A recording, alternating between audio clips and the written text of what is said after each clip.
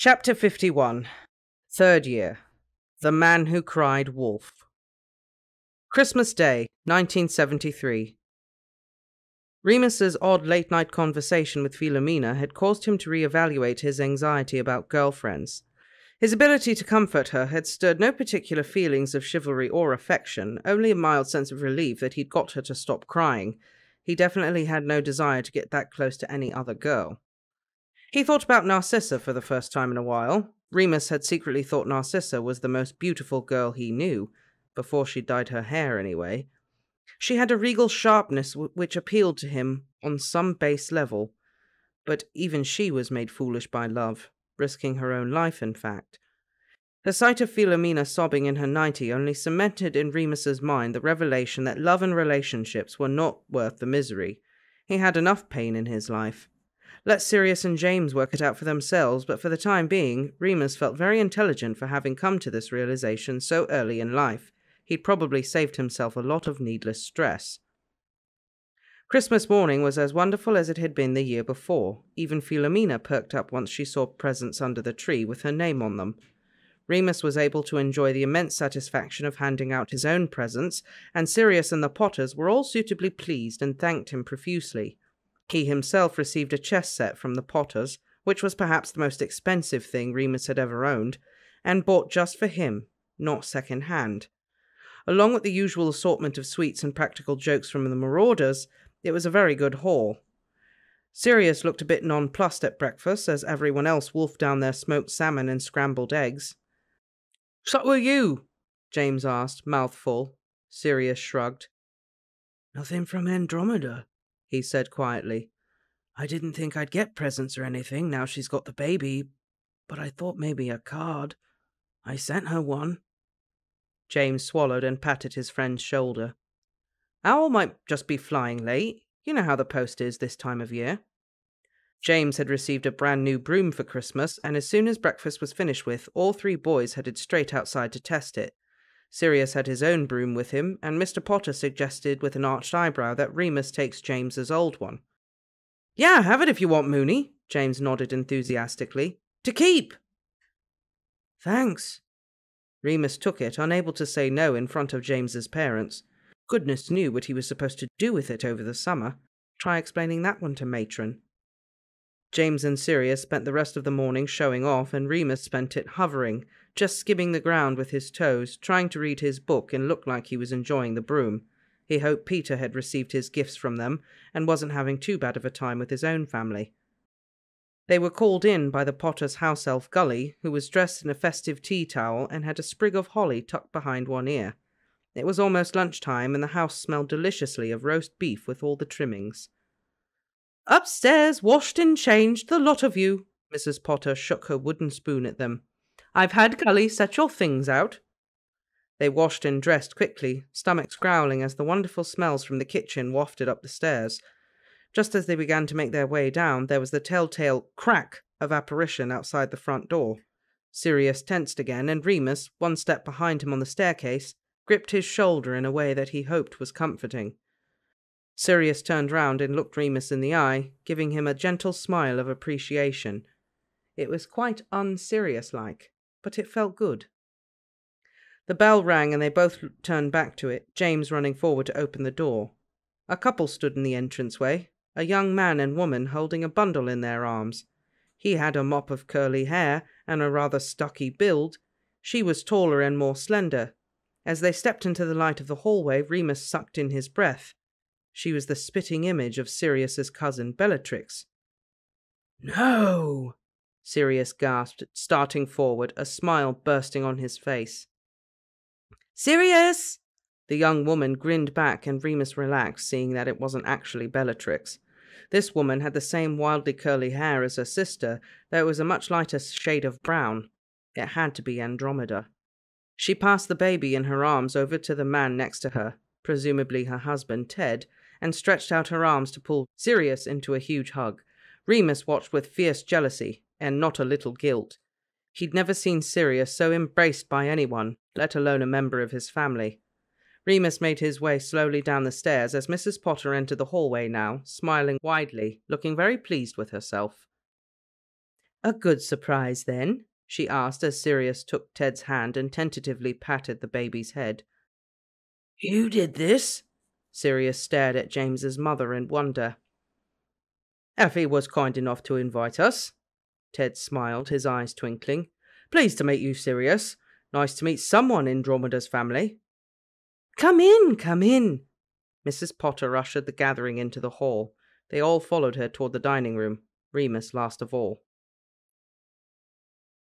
Andromeda was the polar opposite of the rest of the Black family, or at least those Remus had met so far, though she was as strikingly beautiful as the rest of them, with the same piercing eyes and biting wit.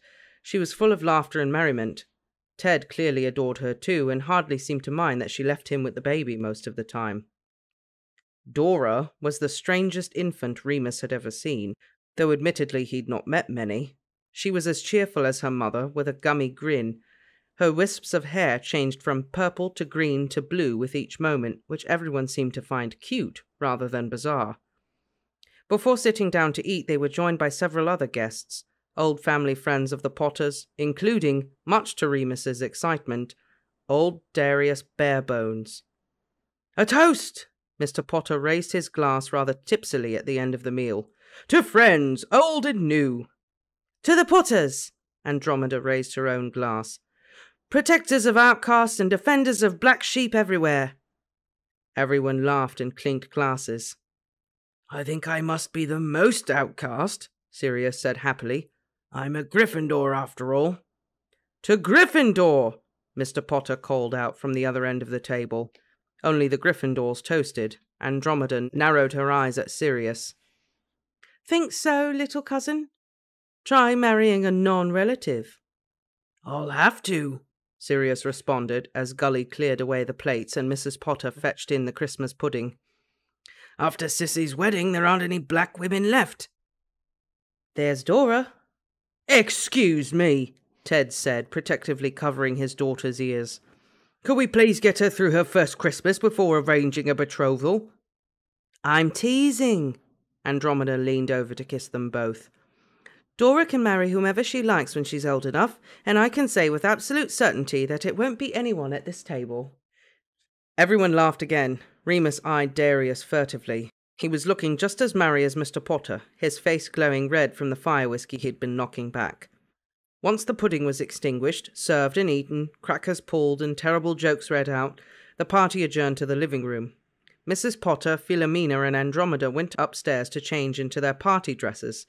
Mr. Potter smoked his pipe, and Ted settled Dora down for a nap. The boys settled into a game of Snap before Darius and Mr. Potter wrangled everyone into a round of charades. Remus had never played charades before, let alone magical charades, which involved a lot of red and gold sparks, though that may have just been high spirits. In the evening, more guests began to arrive, and the house was soon full of music, laughter, and pleasant chatter. Andromeda and Sirius appointed themselves DJs, rifling through their combined record collections and alternating blasting Slade's Merry Christmas, Everyone, and I Wish It Could Be Christmas Every Day by Wizard. When the snowman brings the snow, well, he might just like to know. He put a big smile on somebody's face. They're actually called Wizard, though, Sirius kept telling everyone earnestly. And just listen to it. Even Philomena forgot her melancholy for a few hours, getting up and moving to the music along with James, who was at just about the same height as her and had no clue how to dance, but was pretty chuffed when she took his hand and showed him how to twist. Quite sure he would not be missed, Remus slipped between the throngs of people in search of Darius. There must have been 100 witches and wizards in abundance, some of them teachers at Hogwarts, who Remus did everything to avoid. He heard at least 3 people murmur that Dumbledore was there, somewhere. They're both blacks, you know, he heard one witch whispering to her friend as they watched Andromeda and Sirius giggling hysterically by the record player. She's run off and had a baby with that Tonks chap, and the boy. Well, he was the heir, but I heard Orion is planning to contest it as soon as the younger boy is of age. Quite the little hellraiser from what I've heard. He can't be any worse than Orion was. I went to school with him. Nasty, vicious kid. Sirius is a ray of sunshine compared to Orion, and don't get me started on that bitch Walpurga. Shh, the first witch said nervously. You never know who's listening these days, even at the Potters. Well, what's he doing here at all? I'd like to know. He chums with the Potter boy. You know what Emphy and Monty are like. They've taken in the Pettigrew's eldest too. She's over there. Oh, yeah, I heard about that. Well, it's no secret why she's here. The Pettigrews and the Potters are both pure blood after all, despite the rumours. Mind you, Effie might want to act too quickly. If Philomena sees her chance to bag the black heir, then poor James isn't going to get a look in, is he? I mean, everyone knows what's going on. We all need to pick a side. The Potters picked theirs a long time ago, I'm afraid. Remus felt his blood boil. It was horrible hearing his friend spoken about like that, and the Potters, who Remus was absolutely certain had no ulterior motives when it came to their son, or the company they kept. They let James be friends with him, after all, knowing exactly what he was. He clenched his fists, wishing he was allowed to do magic, do anything to shut these mean old bitches up. Sirius and Andromeda were now bawling at the top of their lungs, joined by James and Philomena. Well, I wish it was Christmas every day, when the kids start singing and the band begins to play, Ooh, I wish it would be Christmas every day. So the bells ring out for Christmas. Remus smiled and at the same moment finally caught sight of Darius. The old man was steaming drunk now, leaning heavily on the banister in the hallway and talking to an old woman who looked like she would very much like to get away from him.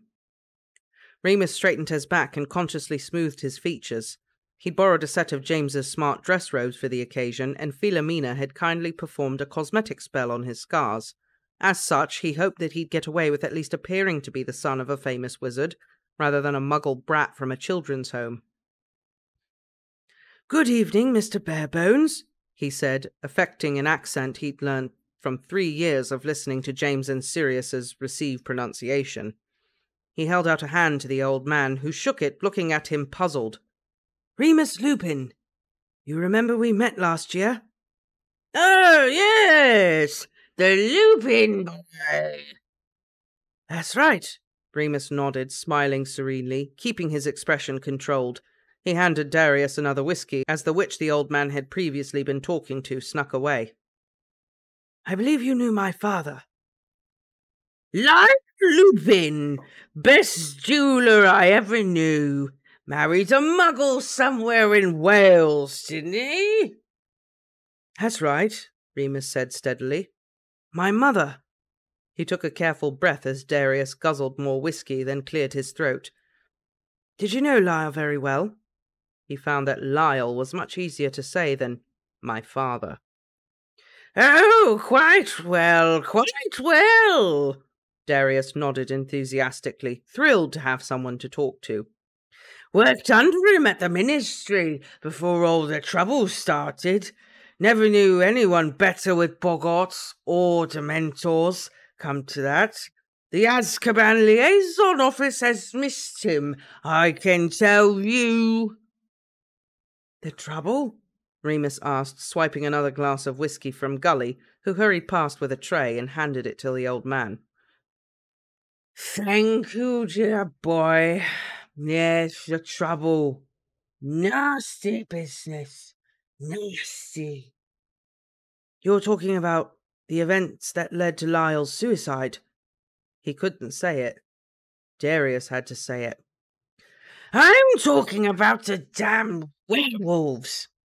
Darius slammed his empty whiskey glass down on a nearby sideboard. Forgive me, he muttered. Not at all, Remus replied, unblinking. Do go on. I know the story, of course, but I'd like to hear it from someone who knew him. Darius surveyed him carefully through his whiskey-addled haze. He seemed to slump slightly before beginning his story. We couldn't possibly know, you understand. None of us. Well, Lyle was a great wizard. A great wizard, you hear me? He slurred. Remus nodded. But... The old man looked upwards, glassy-eyed. Well, he did have a tendency to obsess over things. And that temper. flew into rages at work, even during committee meetings even. Committee meetings? Remus almost broke character. Hasn't your mother told you? Darius looked at him surprised. Bloody muggles. Not fit to raise our children, I've said it for years. He sighed. Your father was on several committees at the Ministry for the regulation and control of magical creatures. Remus was glad he'd taken care of magical creatures, otherwise he'd know nothing about this. As it was, he was able to nod knowingly. Darius continued. Just his area, of course. He was a giant in the field. But he liked his own way, and he was seen as a bit of an extremist in those days. Wanted an overhaul of the werewolf registry, better identification and tracking measures. We just didn't have the manpower for it, and resources were better spent elsewhere. And Lupin, he'd been working with dark creatures for so many years, he thought he saw werewolves everywhere. Always saw danger when there clearly wasn't any. Honestly, we all thought he was a bit eccentric. We couldn't have known. Well, when they brought Greyback in, I was there. I saw him. And mind, I don't mind telling you, none of us thought he was a threat. Clearly drunk, confused, a vagrant. That's what we thought. And when Lupin went off on one of his rants about werewolves, well, we didn't think twice. You let Greyback go, Remus said stonily. Darius looked very sorry for himself now, almost weepy. He nodded. We let him go. Of course now we know. If only we'd listened. Lyle killed himself just after that. Didn't want to hear the committee's apology. He sighed and looked at Remus again. I've always wondered what drove him to it, you know. Some say it was the guilt, not being able to stop their Greyback. I wouldn't have thought he was the type to abandon his family like that. I mean, you couldn't have been much more than a baby. 5, Remus said. I was 5. Yes, well... Darius shifted uncomfortably, looking morosely down at his empty glass. I have my own little theory about that, about what happened. What if Greyback came after him, eh? We know how dangerous he is now. We know he hates wizards more than anything else, and your father said some very unpleasant things. So what I wonder is, did Greyback go back and get him? Did he bite him? If that's what happened, then I must say, I don't blame Lyle at all. Only good beasts are dead beasts. Remus replied, feeling very hot and a bit dizzy. And Greyback? Last I heard, he's in league with you-know-who. Darius shook his head. And the damned irony of it all is that we need your father more than ever. Still, he smiled at Remus kindly. Don't think he died in vain, dear boy. We did end up implementing a lot of his reforms, particularly where half-breeds are concerned. Can't escape the registry now. No, sir. He slammed his wizened old fist down. Excuse me. Remus turned quickly. He'd heard enough. I hear Mr. Potter calling. He slipped back into the crowd of merrymakers, the music still blaring as Sirius and Andromeda led everyone in chorus. So here it is. Merry Christmas. Everyone's having fun. Look to the future now. It's only just begun. Chapter 52. 3rd Year. Confidence. Saturday, 5th of January 1974. Sheets of rain battered against the Hogwarts Express like a volley of enemy arrows, covering the usually green hillsides in a gauzy veil of mist and drizzle, darkening the sky. "Feels rubbish going back to school, doesn't it?" Sirius said sulkily, glaring out the window. Remus glanced over at Peter, who was staring at Sirius in disbelief. Sirius didn't notice. Remus sighed. "How was your Christmas, Pete?" he asked politely. "Okay," Peter replied dully. "Thanks for the sweets." "Seen my broom?" James asked, pulling it down from the luggage rack. Peter got up to look, perking up a bit. Remus rolled his eyes and returned to his book. He wasn't really reading it. He hadn't been able to concentrate properly on a book since the Potter's Christmas party. In fact, he hadn't been able to concentrate on anything at all. Not flying, or games, or conversations, or James and Sirius's animagus planning. So he pretended to read, hoping they'd leave him to it. At St. Edmund's, he'd have just skulked off by himself into town, but that didn't seem like a very good way to show gratitude to James's parents, who were sure to worry. It was as if there were a list of questions in his head that he had no way of getting answers to, so they just played back on repeat, round and round. Where was Greyback now? Who was you-know-who? Had Lyle Lupin hated his son that much? Remus had already known his father had killed himself because he'd been bitten. He'd always assumed that Lyle Lupin had been motivated by guilt, but now... Well, what if Remus had been wrong? What if the real reason had been hatred, or even worse, shame? For the past 3 years, Remus had been working hard at school, using his father's wand and taking the subjects his father might have taken. He didn't think about Lyle all the time, but in the back of his mind it still meant something. Since the Christmas party, he wasn't so sure anymore. Ferox had said, "Know thyself," but Remus was failing to see the wisdom in that now. He'd been much happier not knowing. These dark thoughts were interrupted by a quiet tapping at the carriage door. Marlene poked her head round.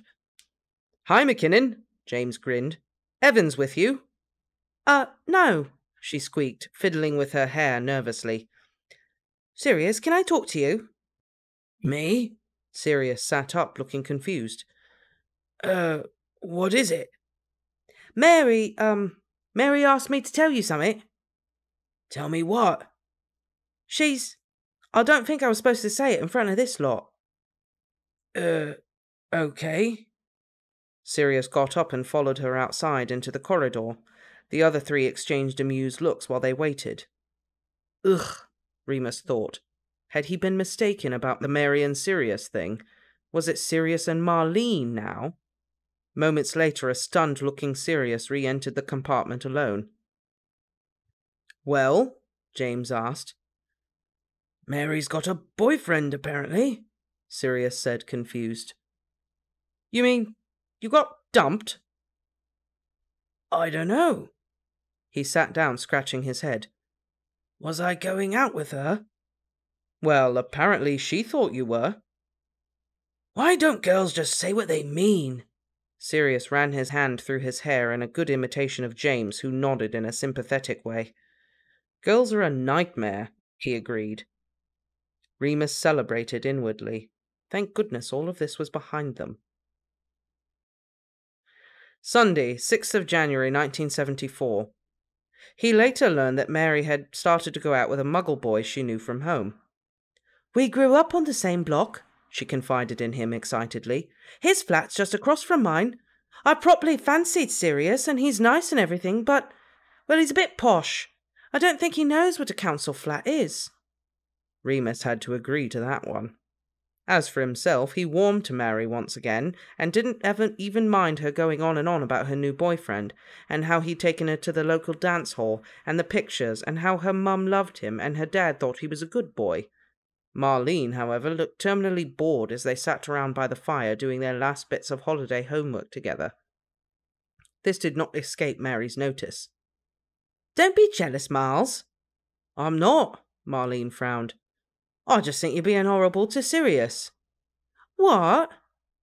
"Dumping him like that. You hurt his feelings."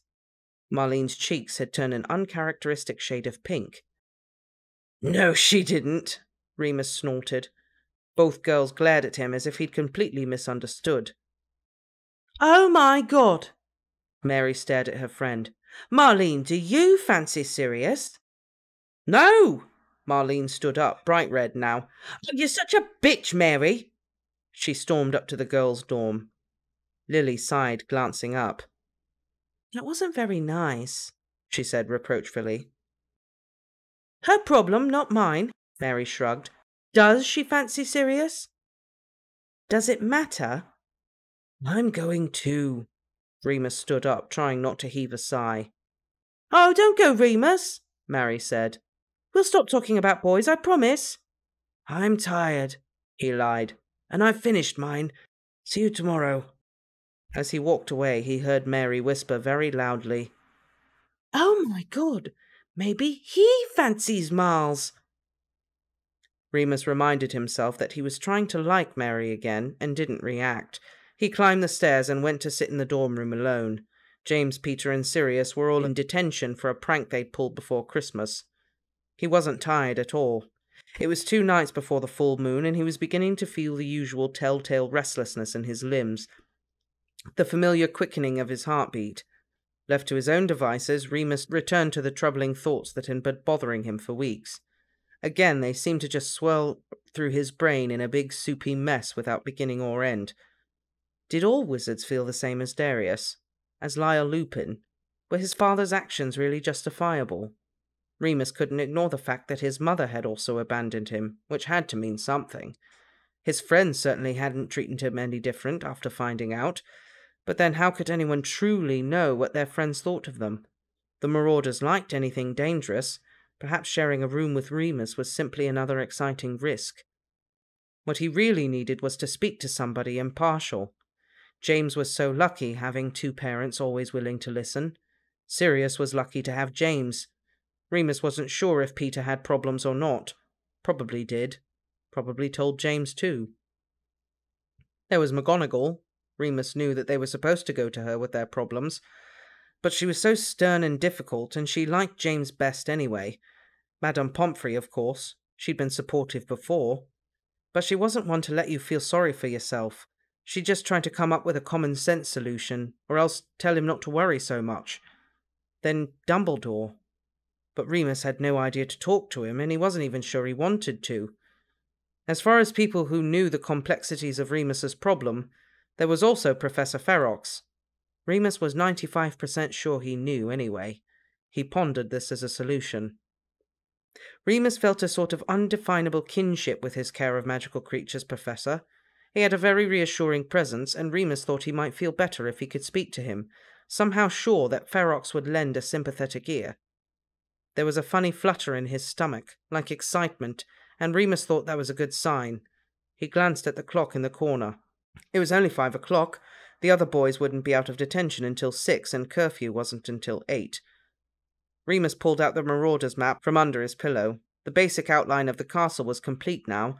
They just needed to finalize the grounds, animate the staircases, and add the secret places only they knew about. Then Sirius's tagging idea could come next, though they still weren't sure how to go about it. Remus had discovered one spell which would locate a single person, but nothing of the magnitude they required.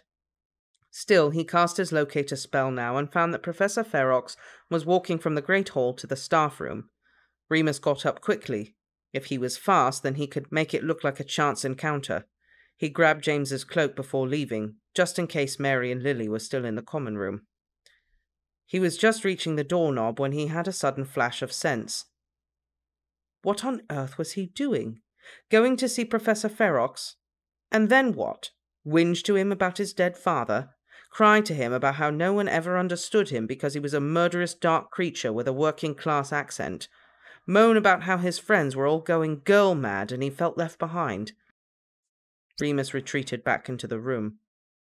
What on earth would Ferox think of him? That he was a big wuss, that's what.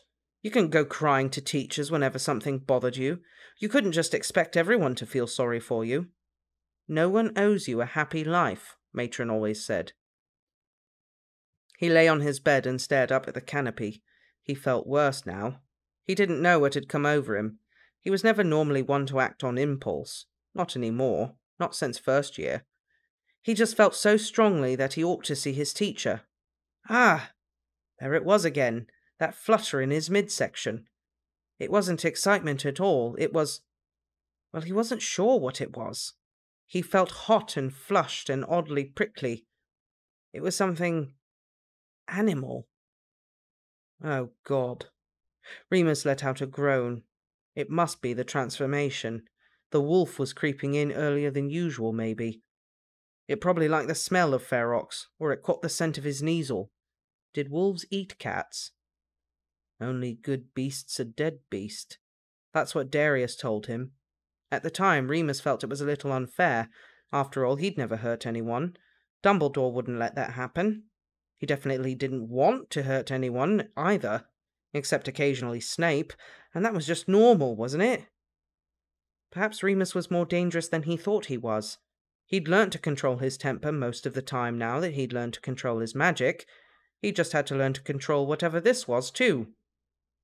When James, Sirius, and Peter returned, Remus made up his mind. "I've had a think," he started. "No wonder you needed a lie down." Sirius smirked. Remus threw a pillow at him.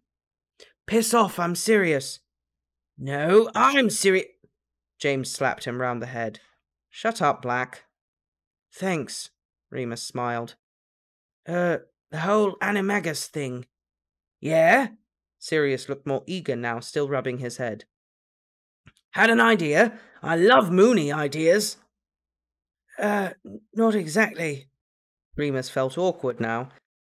Still, it had to be done. He'd made a decision. I don't want you to do it." "Do what?" Peter looked confused. "He doesn't want us to become animagi," James said, looking at Remus with those clear, honest eyes. "Is that right?" Remus nodded, feeling horribly guilty. "I'm really grateful, I am. I don't think any of you really understand how dangerous it could be. I could hurt you. I could kill you. I've got no control over it." "But it's going to work," Sirius protested. "I did all the research, James. Did you show him?" "Leave it, mate," James said. "It's Lupin's decision." "Thanks." Remus smiled at James. He felt terrible for letting them down, but it was for their own good, and he had to be the mature one. Sirius looked like he wanted to say something else, but James gave him a hard look that was so like Mrs. Potter that it silenced the shorter boy at once. They didn't say much else for the rest of the evening, and Remus had to pretend to read his book again. Later that night, after lights out, Remus heard Sirius creep over to James's bed and cast the silencing spell for the first time in a long time. He wished they would invite him, just once. He wished he wasn't always the one left out. He wished he knew how it felt to have a friend as close as James. More than ever, he wanted someone to talk to. Suddenly overwhelmed, Remus quickly cast his own spell, so the others wouldn't hear him crying. Chapter 53. Third Year. Davy Gudgeon. A note. Trigger warning for homophobic slur and a bit of swearing. Winter passed into spring, and as per usual, Remus's birthday was celebrated with creative vigour by the other Marauders, the customary singing at every mealtime, the cake, presents. Unfortunately, McGonagall was wise to their antics this year and had a prefect watching the boys' dorms to prevent any further midnight fireworks displays. Fortunately, Remus's 14th fell on a Hogsmeade weekend, and he felt very grown up indeed, spending the afternoon in the Three Broomsticks with his friends. It soon became clear that James and Sirius had somehow bribed all their classmates to stop by the pub too, as a steady stream of students approached their table wanting to buy Remus a butterbeer or toast his health. By the time the afternoon was over, everyone in the bar knew Remus's name, and he was raucously cheered on his way out. Completely embarrassing, of course. With his birthday out of the way, Remus threw himself into revision in preparation for the upcoming exams. He had a particular urge to do well in his new subjects, not least care of magical creatures. By returning his focus to study and schoolwork, Remus slowly began to put the cruel words of Darius Barebones behind him. Yes, he was dangerous, and yes, once everyone found out what Remus was, he would most likely be shunned. But until then, he had an opportunity to learn. and he wasn't going to waste it. Sunday, 7th of April, 1974. Remus had never met Davy Gudgeon before, as far as he knew, nor had the others. He never found out what the kid looked like even, but he would remember that name until the day he died. The Whomping Willow had turned into a game during the summer of 1973 by a group of bored first years, and though it was abhorred by Filch and frowned upon by the heads of houses, no one really said anything about it. Try to see how close you can get to the trunk before the branches took a swipe at you. Remus certainly had no inclination to play. He hated that tree. As it was, Remus wasn't even there when it happened. It was the day after a full moon and he was in the hospital wing as usual. Peter was sitting on the floor, sorting through his chocolate frog cards, muttering to himself happily. James was marking Sirius's divination homework, and Sirius was covertly flicking his wand at James behind his back, turning his hair different colours for Remus's amusement. Blue, pink, green, yellow. It was working, too. Remus found it hysterically funny because James looked so serious, and when he was concentrating, his tongue poked out between his teeth like a cat. It was a perfectly pleasant afternoon, and Remus could almost ignore how much his bones and teeth hurt as they settled back into place for another cycle. But then it happened. The hospital door slammed open and a student came in shrieking, "Madam Pomfrey! Madam Pomfrey, help!" Nosy as they were, James and Sirius jumped down from the bed to peer round the pale green curtains. Remus sighed, leaning back on his pillow. He was accustomed now to the ebb and flow of the hospital wing.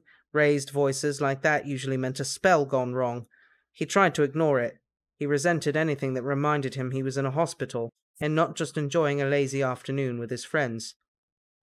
But James and Sirius remained out of view, watching whatever the scene was unfold, and when they turned back toward the bed, their faces were pale and serious. The commotion had grown louder.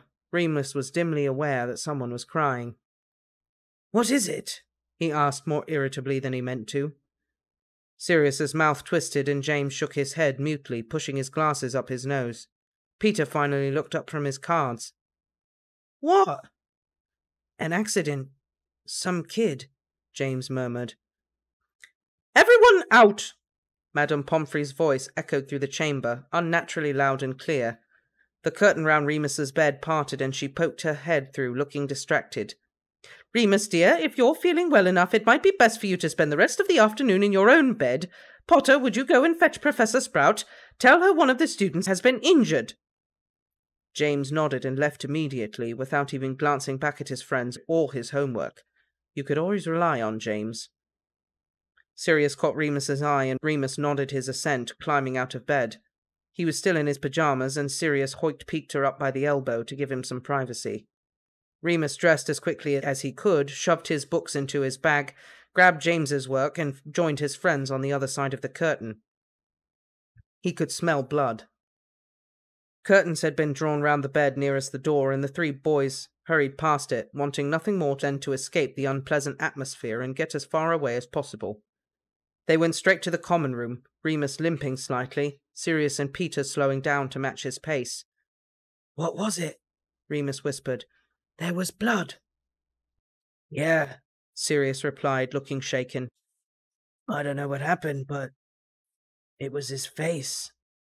Peter looked faintly ill. They reached the common room and Remus collapsed into an armchair, exhausted. "You okay?" Sirius asked anxiously, touching a hand to Remus's shoulder. Remus nodded, closing his eyes and breathing deeply. Fine. He shrugged Sirius off, embarrassed, wishing he could be normal for once. "All right, lads." Mary sauntered into the room, Marlene in tow. "Hear what happened to the Gudgeon kid?" "No," Sirius replied slyly. "What?" "Whacked in the face by that mental tree," she said, shaking her cloak off. "They were trying to touch the trunk." "The Whomping Willow?" "Yeah," Marlene piped up. "It shouldn't be allowed. It's so dangerous." "Did you see it happen?" Remus asked, trying to keep the panic out of his voice. "Nope," Mary shrugged, flinging herself down on the couch next to Sirius. "Heard it from one of the second-year girls." "They've got to get rid of it," Marlene said shrilly. "Dumbledore can't leave it there now. Someone could get killed." "He should have stayed away from it," Sirius said, frowning. It's a stupid game. Everyone knows what that tree's like. Have I gone mad? Mary laughed. Sirius Black, the voice of reason? Piss off, MacDonald, Sirius scowled. Remus was starting to get a headache. He rubbed his temple and closed his eyes again, shrinking down into the armchair. Guilt creeped up his spine, hot and cold pinpricks.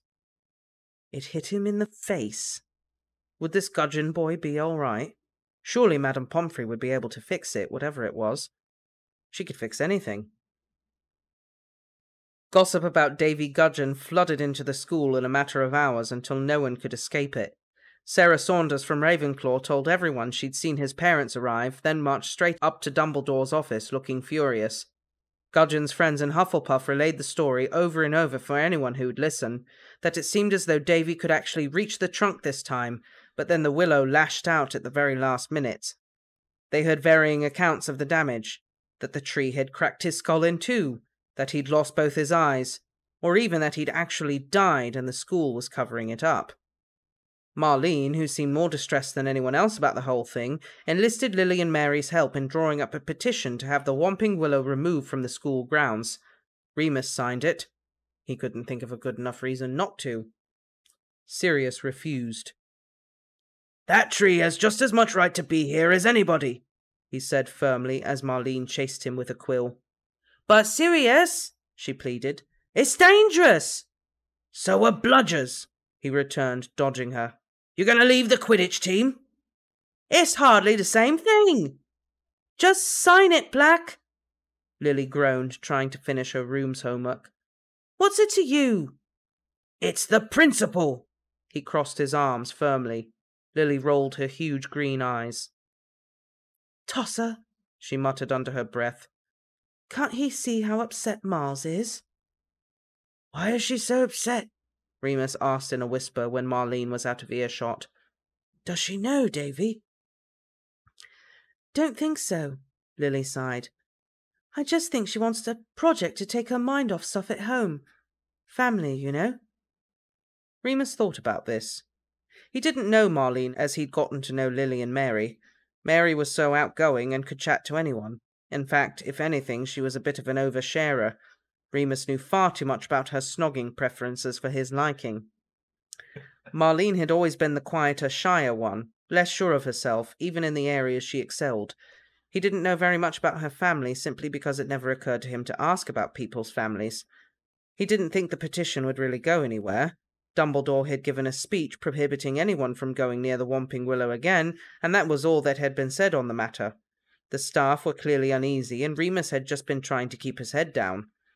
The other Marauders hadn't said anything to him about it, and changed the subject whenever it came up. Usually Remus preferred not to discuss anything related to his very little problem, but now he was beginning to wonder whether they secretly blamed him after all. James would never say it out loud, of course. Peter might. Sirius might say so and then instantly take it back. Either way, none of them said a word, leaving Remus's imagination to run wild.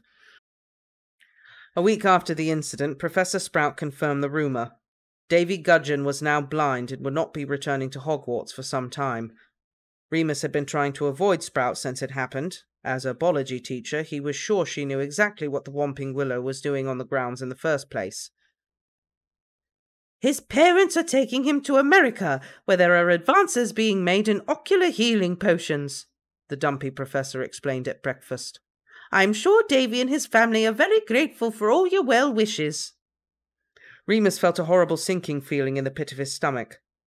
When Marlene, Lily, Mary, and a few other students got up to present their petition, which had over 400 signatures now, Remus went with them.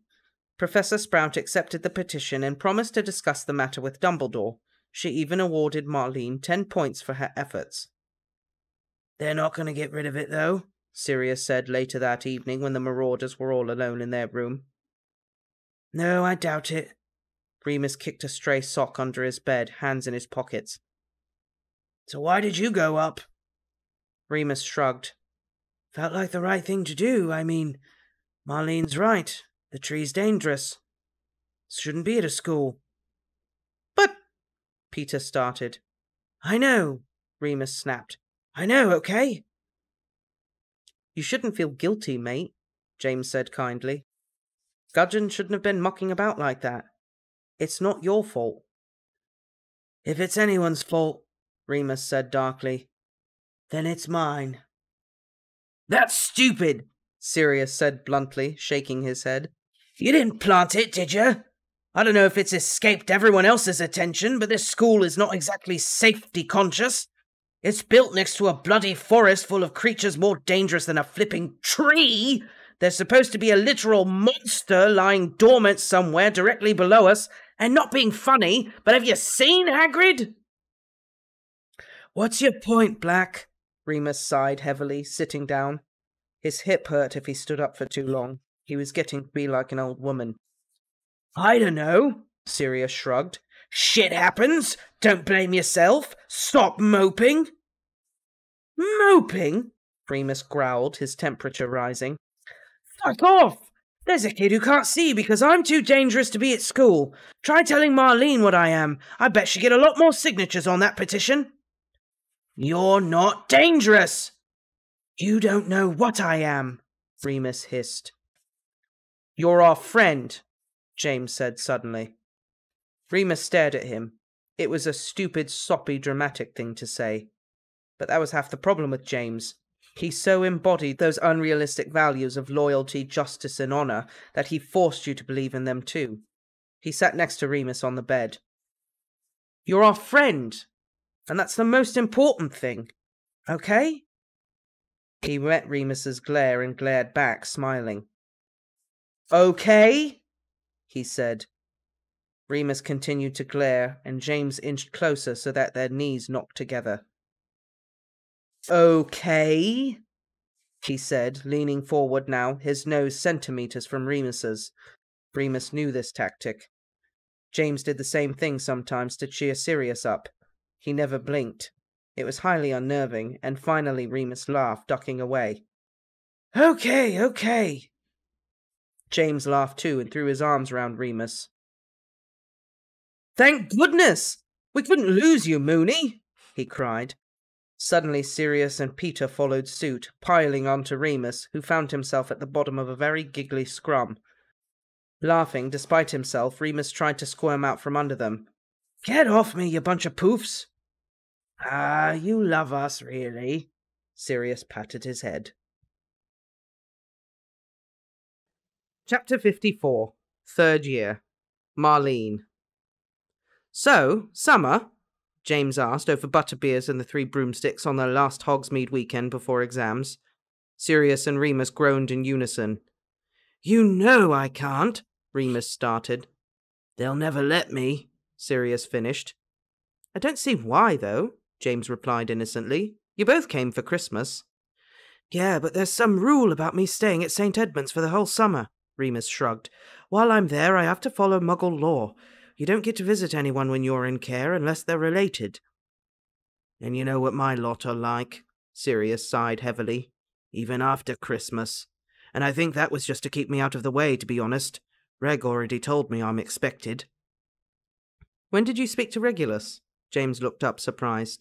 Sirius shifted slightly on his stool, looking awkward. The other day. Wasn't worth mentioning, only saw him for a minute. I'll be there all summer, James, Peter said loudly. Sirius rolled his eyes rather obviously, but James smiled and patted Peter's knee. Yeah, great, mate. At least I'll have you, eh? I'll be able to swing a Diagon Alley trip, Sirius said, perking up slightly. I've thought about it, and if you brought the invisibility cloak, then we might be able to work something out. The 3 of them began to chat excitedly about this plan. Remus let them.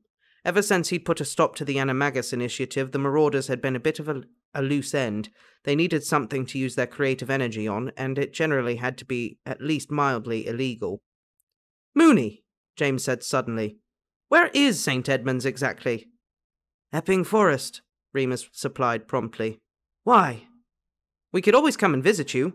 No, Remus said with such forcefulness that Sirius and Peter's heads snapped up, alarmed. Remus swallowed dryly. Just don't, okay? It's a bad idea. His insides churned. The humiliation he would feel when his friends saw how he lived, where he came from.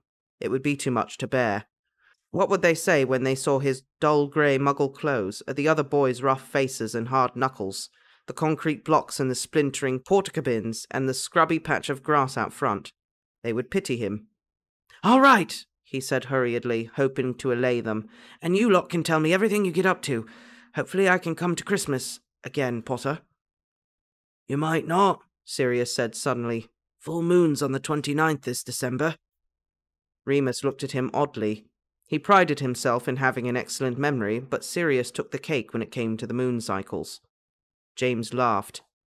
"How come you've memorized every bloody moon until we're 50, but you can't get above an acceptable in astronomy?" "Some things are important to remember, some things aren't," Sirius shrugged, draining his tankard. "And messing up the constellations really annoys my parents." Mid-May 1974. Remus yawned and closed his book. He'd done plenty, more than enough. Too much if you were to ask Sirius. But then it was all very well if you were lucky enough to have wealthy dead relatives.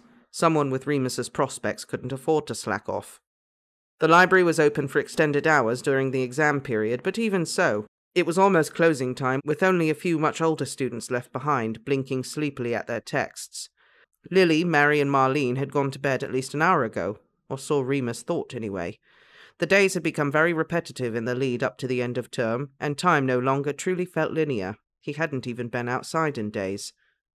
Wearily, he stood up, rubbing his eyes, and carried a pile of books back toward the study of magical creatures shelves. He found that he could stay on Pince's good side if he tidied up after himself, and it wasn't much effort. He liked being in the library late. It was nice and quiet. Growing up in a boys' home and sharing a bedroom with the Marauders had given Remus precious few moments for peace and quiet. As he turned round the final row of stacks, he caught sight of a small figure slumped at the end, fast asleep over a single desk. Tiptoeing forward, he recognized the fan of blonde hair splayed over the pages of an open book. "Marlene," he whispered as he got closer. "Marlene." He tapped her shoulder gently. She jumped violently, fast enough to give Remus whiplash, then stared out with confused, bleary eyes. "Remus?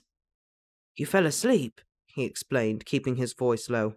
"Library's closing soon." "Oh, no!" She looked distraught, gazing down at her parchment, which was blank. She'd smeared a bit of ink at the top, but nothing more. "Oh, no," she said again, forlorn. "It's okay." Remus tried to cheer her up. "You obviously needed a rest, eh? Still some time before exams start." "I've got so much revision to do. I can't remember anything about crops, can you?" "Come on." Remus dodged the question. "We'd better go, or Pince will be after us." Marlene nodded dazedly and got up, letting him lead her out through the maze of bookshelves. As they left, she began muttering to herself. "Crops have forked tails, are wary of muggles, and somewhat resemble cocker spaniels." "Jack Russells," Remus corrected without thinking. "What? Really? Are you sure?" The girl grabbed his arm, unreasonably panicked by this information. Yeah," Remus said, reeling back, unable to get away from Marlene's vice-like grip. "Of course you're sure," she said woefully, finally letting him go. "You're the best in the class." "You're very good too," Remus began, but stopped. Marlene's face crumpled and she burst into tears. "I can't do it. I'm going to fail everything," she wailed loudly. A group of Slytherins passing by snickered at her before Remus pointed his wand menacingly at them. Marlene, still weeping, threw herself at Remus, arms round his neck as she sobbed into his shoulder. Taken aback, Remus tried to pat her gently as her tiny body shook against him. He'd never been hugged by a girl before, except James's mum, and that was hardly the same thing. He didn't like it. His shoulder was getting wet. Marlene was completely oblivious to this awkwardness, however. "I'm so rubbish," she sniffed. "I mess up everything. I'm never going to be as good as Danny, or Mum, or you, or Lily." You're better than Mary at...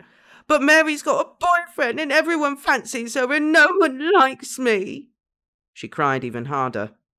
At this point, Remus decided that he was definitely in over his head. He patted her awkwardly once more and said, "I'll, go and get Lily, shall I?" No, it's okay." Marlene pulled away, still sniffling. Her usually pale face was now red and blotchy, her grey eyes still glistening. "I'll just go and wash my face." She gestured toward the nearest girl's loos. "Will you wait for me?" Okay." She disappeared and Remus slumped heavily against the wall. He now found himself carrying both of their book bags and his shoulders ached with the weight. What might the others do in this situation? James would have been chivalrous, obviously. He probably would have known exactly what to say to stop her from crying. Peter would never get himself in this situation in the first place. Sirius? Well, Remus thought Sirius was probably as bad as he was, actually. He wasn't good with emotions. He could barely manage his own. Still, Remus knew that the right thing to do was wait and walk her back to the common room, so he did. It wasn't that Remus didn't feel sympathetic towards Marlene. The pressure on everyone felt enormous. You could hardly ignore it. It was more Remus's general distaste for whinging, and of course he'd never liked being around people who cried. It made him nervous. Marlene looked much better when she came out of the bathroom, a bit flushed, but at least she was calm. "Sorry," she smiled at him shyly. "I feel silly." "It's okay," Remus shrugged. He wondered if he could give her her book bag now. His arms really hurt and his dodgy knee was playing up, never mind his hip. No, probably not. Not a very James thing to do, make a girl carry her own stuff. She didn't offer to take it back, either. Luckily, they weren't too far from Gryffindor Tower. "I am feeling silly," she said as they walked. "I know I am. My stepdad hates it when I get wound up, says it winds him up. Then Mum gets the worst of it. Danny says I need to toughen up and stop acting like a baby, but—" "Who's Danny?" Remus asked, a bit lost. "My brother." She sounded surprised. "I'm sure I've mentioned him. He's a beater for the Chudley Cannons." "Oh, right, yeah, I did know that." Remus nodded. "Must be why you're so good." "I'm not as good as Danny." "Well—" Remus tried to shrug under the weight of the books. "You're only 14. Bet your brother wasn't as good at 14. You beat Sirius and he's really good." "Do you really think so?" "Yeah," Remus replied casually. "Obviously. Gryffindor won the cup again this year, didn't they?" "Because of James." "Yeah, well, James is mental. You don't want to be like James." "You won't tell Mary what I said, will you?" "Nope." He had already forgotten what she'd said about Mary, to be honest. "She's my best friend," Marlene sniffed. "And I'm not jealous of her or anything. She just... well, she likes to show off, you know. She's so funny and chatty and everything. Sometimes I feel a bit... I mean, she's already been out with Sirius, and now she's got that muggle boyfriend. And I think Professor Ferox likes her more than me." "He's a teacher," Remus said. "He likes everyone the same. Anyway, you're funny.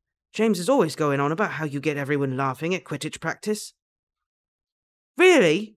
She seemed to flush again at this news. What about Sirius? Does he think I'm funny?" "Yeah, obviously." Remus nodded, pleased that she was finally smiling again. "We all do.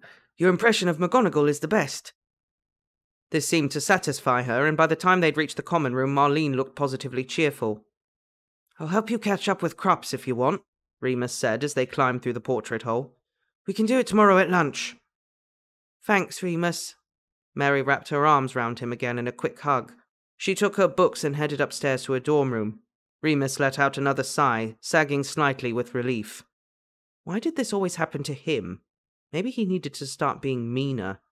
Behind him, someone wolf whistled loudly. He didn't need to turn around to see who it was.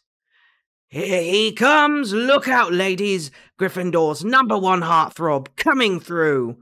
Sirius crowed as Remus went over to join his friends by the fire. James was immersed in a book, but looked up and winked at Remus. "You're going to have to tell us your secret, Moony," Sirius continued. "You seem to get all the girls." "She's just a friend and you know it. Where's Pete?" "Showering," James replied. Peeves attacked him with a jug of yesterday's custard.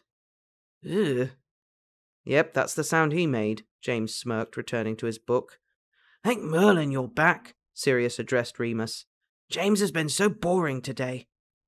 "I'm revising," James said calmly, turning a page. "You should be too." "Pfft. I'm done revising for today," Remus grinned. "Want a game of Snap?" Have I told you lately how much I love you? Shut up and deal the cards.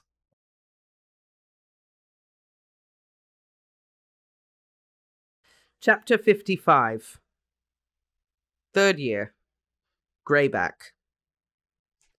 You're too old to lose it, too young to choose it, and the clock waits so patiently on your song. You walk past a cafe, but you don't eat when you've lived too long. Oh no, no, no, you're a rock and roll suicide. Friday, 28th of June, 1974. Unsurprisingly, Sirius achieved obscenely high marks in everything except astronomy without lifting so much as a finger to study.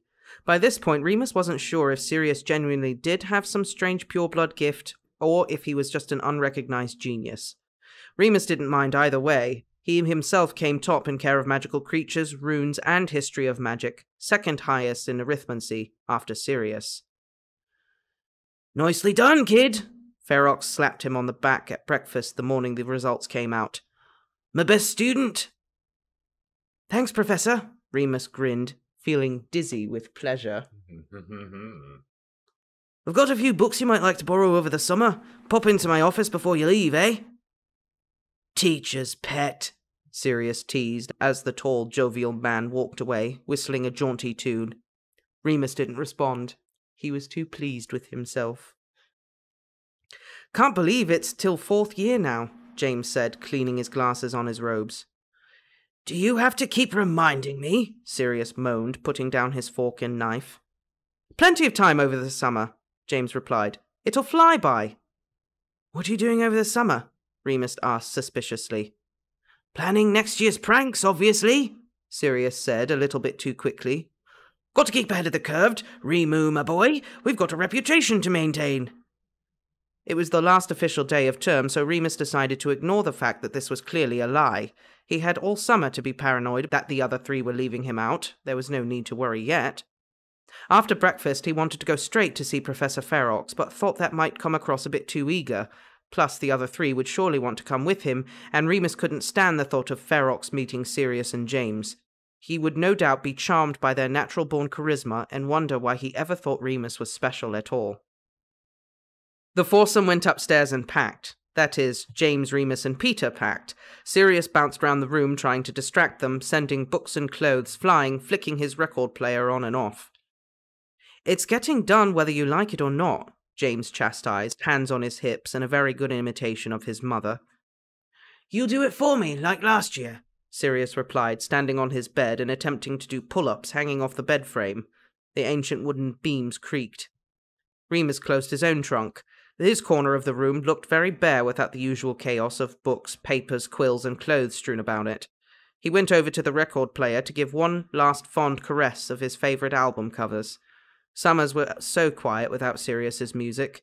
Matron only ever liked to have the radio on once a week, for the Radio 3 choral evensong. Moony, James said suddenly. Don't you have to go see Madame Pomfrey? But not right now. Remus looked up surprised.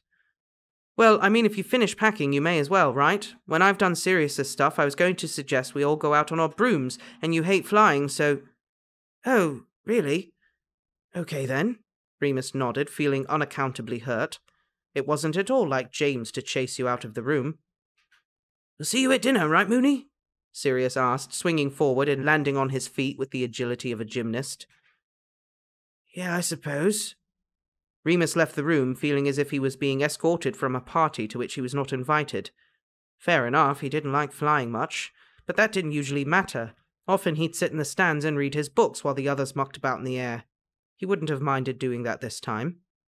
He did have to see Madame Pomfrey anyway, so he went to the hospital wing, struggling to shake off the nasty feeling of exile.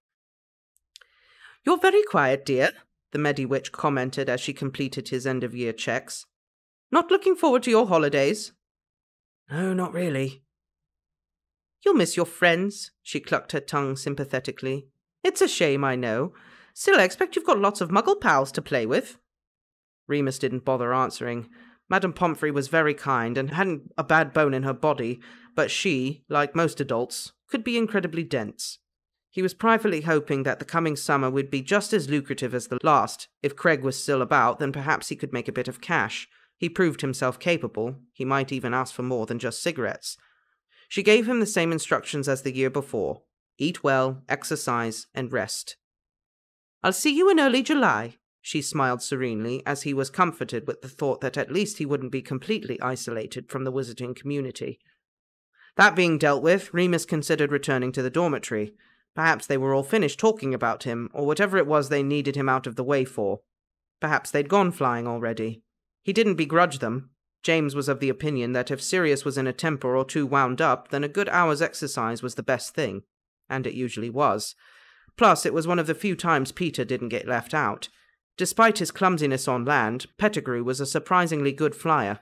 No doubt a result of James' relentless drilling. It was really the perfect time to go and see Professor Ferox, of course, but Remus dawdled. He suddenly felt quite shy, never having been to see a teacher alone before, unless he was in trouble, of course. Walking slowly, he eventually made a directional choice at a particular corridor and decided he may as well get over it. He knocked tentatively on Ferox's office door, even though it was slightly ajar. His heart hammered in his chest, and he found himself half hoping that his teacher wasn't there after all. Remus couldn't help but recall with some embarrassment how only a few weeks ago he'd almost come running to Ferox in a moment of panic, only to recognize that it was a terrible idea at the very last minute. "Come in!" Ferox's cheery voice echoed from inside the room. Remus squared his shoulders and entered. "Mr. Lupin!" Ferox boomed. He was not sitting at his desk. Remus didn't think he'd ever seen Ferox seated except at mealtimes. He was always moving. Just now he was packing a small trunk, Achilles the Kneasel watching quietly from the windowsill. Even after a year of lessons with Ferox, Remus was still somewhat in awe of his teacher. His gigantic presence had not diminished. His mane of sandy curls was still as glorious, his face still heroic with decisively carved features. "Hello, sir," Remus smiled as he entered, closing the door behind himself. "You asked to see me?" "Indeed I did!" Ferox smiled broadly, nodding to a pile of 5 books at his desk. "Those are for you if you've room in your trunk. Next year's set text and a few other things I thought might interest you." Remus approached the desk and fingered the leather-bound tomes carefully. "Thank you, Professor," he said quietly. He'd never received such an enormous gift before. Ferox nodded, sitting down finally, gesturing that Remus do the same. "Butterbeer?" He withdrew some bottles from the bottom drawer of his desk. "Thank you, Professor," Remus repeated, accepting the bottle and sitting down. Achilles, on the window ledge, stretched, yawned, then curled up to sleep peacefully. Remus felt he ought to say something else. "Dumbledore normally sends me my books and stuff," he offered. "You don't have to." "Well, I know you're a bit out of the loop during the holidays, so I thought you might appreciate a head start." Ferox continued to smile his big, easy smile. Remus felt a strange kind of warmth fizzing in his abdomen, which was odd because he hadn't so much as sipped his butterbeer yet. "Kind of you," he said, looking down at the books again, uncomfortable with too much eye contact. "I'm not being charitable, Remus, I promise," Ferox said reassuringly. "I know what it's like, you see. I came to Hogwarts with almost as little as you did. Muggle-born, raised by my Nan. Of course she never understood anything I did here. Bless her heart." Remus blinked. This was interesting news. He'd assumed that most of the teachers at Hogwarts, in fact most of the adults he respected, were all purebloods. It was an immense relief to learn that this wasn't the case. "Us rough kids have to stick together, eh?" Ferox winked at him. "Yeah," Remus continued to nod emphatically. "So, you never had a problem getting a job or stuff like that after school?" "Well, there are always going to be folks who can't see past your blood status, no matter who you are," Ferox said, a wry smirk on his face. "But you learn pretty quick how to prove 'em wrong. Well, I don't need to tell you."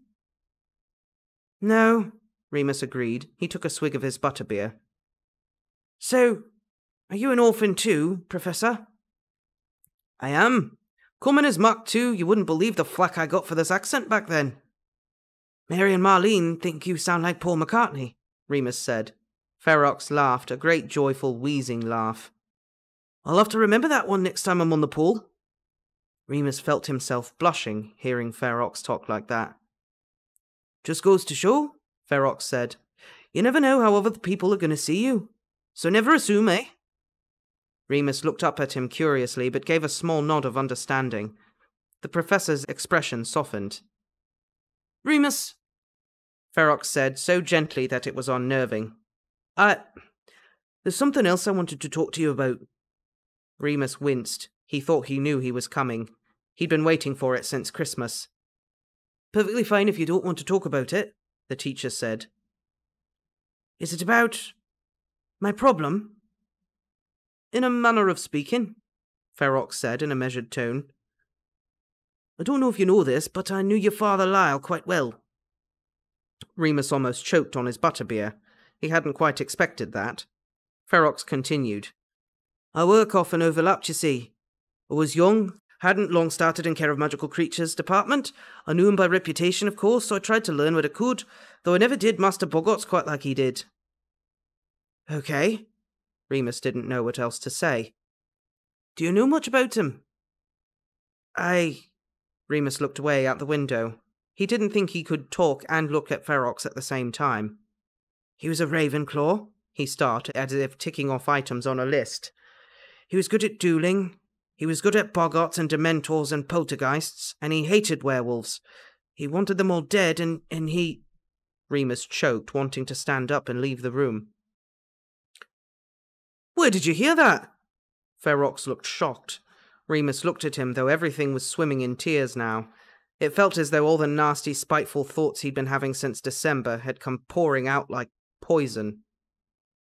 "Darius Barebones," he said, rubbing his eyes roughly on the sleeves of his robes, forcing himself under control. "Met him at the Potter's Christmas party." "That old pisshead," Ferox snapped gruffly. He looked annoyed, but not at Remus. "I'm so sorry, Lupin. What a thing to hear. It's not true, you know." "He didn't hate them?" "Well," Ferox tilted his head as if trying to be diplomatic. "He was concerned about the danger werewolves pose to society, but he was a sensible man, too sensible for hatred. You're a lot like him." Remus snorted bitterly at that. "It's true," Ferox said firmly. "He was a good man. He'd do anything for anyone." "Darius said he thought Lyle was bitten by Greyback. That's why he killed himself." "You know about Greyback, then?" Remus nodded. Ferox looked very serious indeed. "I've heard that rumour. Wouldn't be surprised if Dumbledore started it to protect you, to be honest. Personally, I never believed it. Then I met you, of course, and it all became clear." "Is it that obvious?" Remus asked, raising his fingers to the scar on his face, over a year old now, but still dark and red. "No." Ferox shook his head. "Most wizards wouldn't know a werewolf if it jumped up and bit them." Ferox laughed, lifting the dark mood that had settled over the bright office. "Your father's sense of humour, too." Remus smiled weakly. "Professor?" "Yes?" "What happened to Greyback?" Ferox instantly turned serious again. "I'm afraid we don't know for certain. He's still alive as far as the Ministry's concerned, and still wanted for his crimes. I don't know if they'll ever catch him, to be honest. The man's a maniac by all accounts." "Could he find me?" "Maybe." Remus was startled by Ferox's honesty. He didn't seem as concerned as most adults about protecting him from the harsher truths. "Does that frighten you?" the teacher asked. Remus shrugged. I think maybe I've always known that I'm going to meet him again." "You mustn't go looking—" "I won't." Remus knew that was a lie, but he also knew there was nothing Ferox could do to stop him. "If you have more questions, I want you to feel comfortable asking me," Ferox said. "There are some old newspaper clippings inside that top book." He nodded at the pile he gifted Remus. "I thought you ought to have them. There's things that oughtn't be kept from people, and you're old enough." "Thank you, Professor." "I haven't upset you?" "No, Professor." "Good lad." Ferox stood up, leaned over the desk, and squeezed Remus's shoulder in a friendly sort of way. "Try and have a good summer, eh? I'll see you in September." Remus nodded, feeling a bit dazed by the events of the past half an hour. Nevertheless, he was quite grateful to be dismissed and quietly left, carrying the heavy pile of books back upstairs to the common room. It was very quiet in the Gryffindor common room now. Most of the students had finished their packing and were no doubt outside, enjoying the grounds. Remus's thoughts turned to Davy Gudgeon, and he squashed that down. One emotional crisis at a time. The Marauders were gone too, serious as things, now neatly packed away in his serpent chest. The room was stuffy and hot. Remus flicked his wand to swing the windows open, then sat down on his bed and opened the first book. Sure enough, pressed like dead leaves between the inside cover and the front page, 3 yellowing newspaper clippings. Daily Prophet, April 1964. Werewolf attacks on the rise. Could your children be next? The Ministry of Magic has today confirmed that the recent spate of murders both in the Muggle and Wizarding community is the work of dark creatures, namely werewolves. Ministry officials are particularly concerned that in many cases the victims of the attacks have been children under the age of 10. One official, respected dark creatures expert Lyle Lupin, had spoken out and criticized the ministry for lax and willfully neglectful safety measures. Lupin claims that the ministry's current werewolf registry is poorly managed and maintained, enabling certain anti-ministry factions to use these loopholes to their advantage. The current number of victims is suspected to be 17, but set to rise as the investigation continues and the perpetrators continue to elude capture. A statement from the Aura's office is expected later today. Daily Prophet, Obituaries, January 1965. Lyle Lupin, who has died at age 36, will be remembered as a world-renowned expert on non-human spiritus apparitions for his extensive work with boggarts and poltergeists, Dementor liaisons, and more recently, his efforts to reform the National Werewolf Registry. Lupin is survived by his wife, Muggle Hope Lupin, who he married in Cardiff in 1959.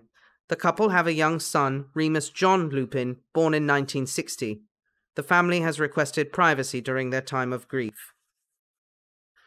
The Daily Prophet, February 1965. Aura's on lookout for Greyback. The Aura's office is appealing to the wizarding public for any information pertaining to the whereabouts of Fenrir Greyback, werewolf and suspected child murderer. Greyback is described as 6'3", very strong and unclean, with the appearance of a vagrant. Wizards and witches are warned not to approach him and to consider Greyback extremely dangerous, even in human form. Aura Alistair Moody today made a statement indicating that the ministry believed Greyback to be travelling with a pack of werewolves, making him all the more dangerous. Greyback is known to have a preference for small children, but Moody declined to comment on speculation that the werewolves planned to raise an army. The ministry also declined to respond to allegations that they had Greyback in their custody last spring and failed to recognize that threat. Since the death of Lyle Lupin, an outspoken advocate for harsher sanctions on werewolves, there have been numerous efforts to improve recognition and registration of dark creatures. The first time he read them, Remus didn't even use his reading aid. The second, third, and fourth times he did.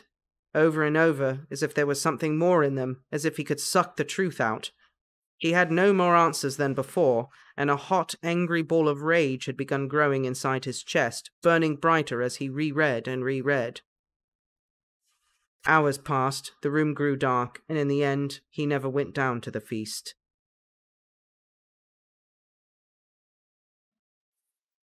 Chapter 56. Summer, 1974. Summary. Remus reaches tipping point. Warnings. Mention of violence, petty crime, underage drinking, and some swearing. Moony. Hope everything's going okay with you this summer. Things are weird here. My family aren't interested in disciplining me anymore. They just keep attending all these meetings. Sometimes they're at ours, sometimes they go out. I think maybe they go to Bellatrix's place or the Malfoys. Regulus won't tell me what goes on. I think they've probably put a lips-locked spell on him or something, because normally he couldn't resist lording something like that over me. I feel like something bad is going to happen.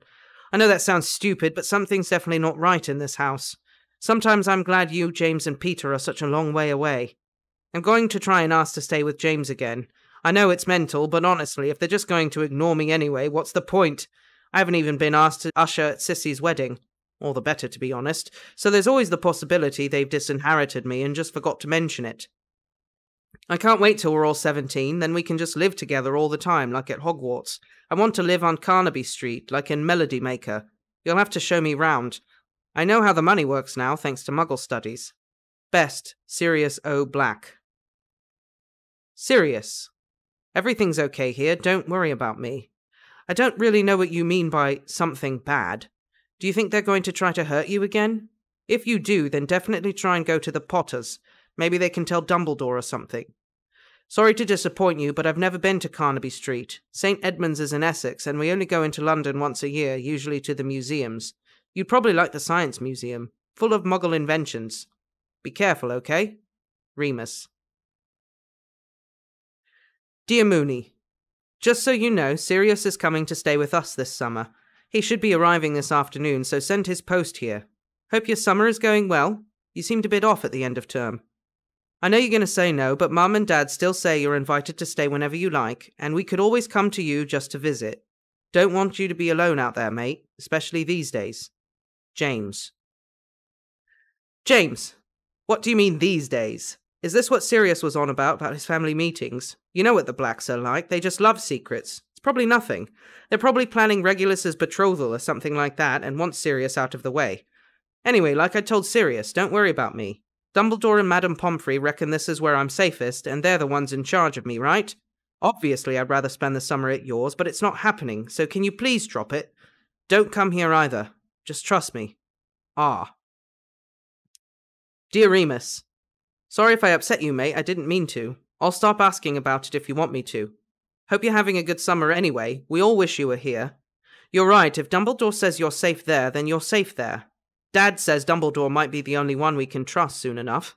Take care of yourself. James. Hi, Moony.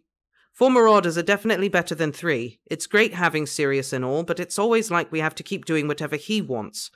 I'm mostly just lucky that Mum lets me see them at all after Phil left home. I got a postcard from her the other day. She's in America. Can you believe that? She said to say hello to you, so hello from Phil. Peter.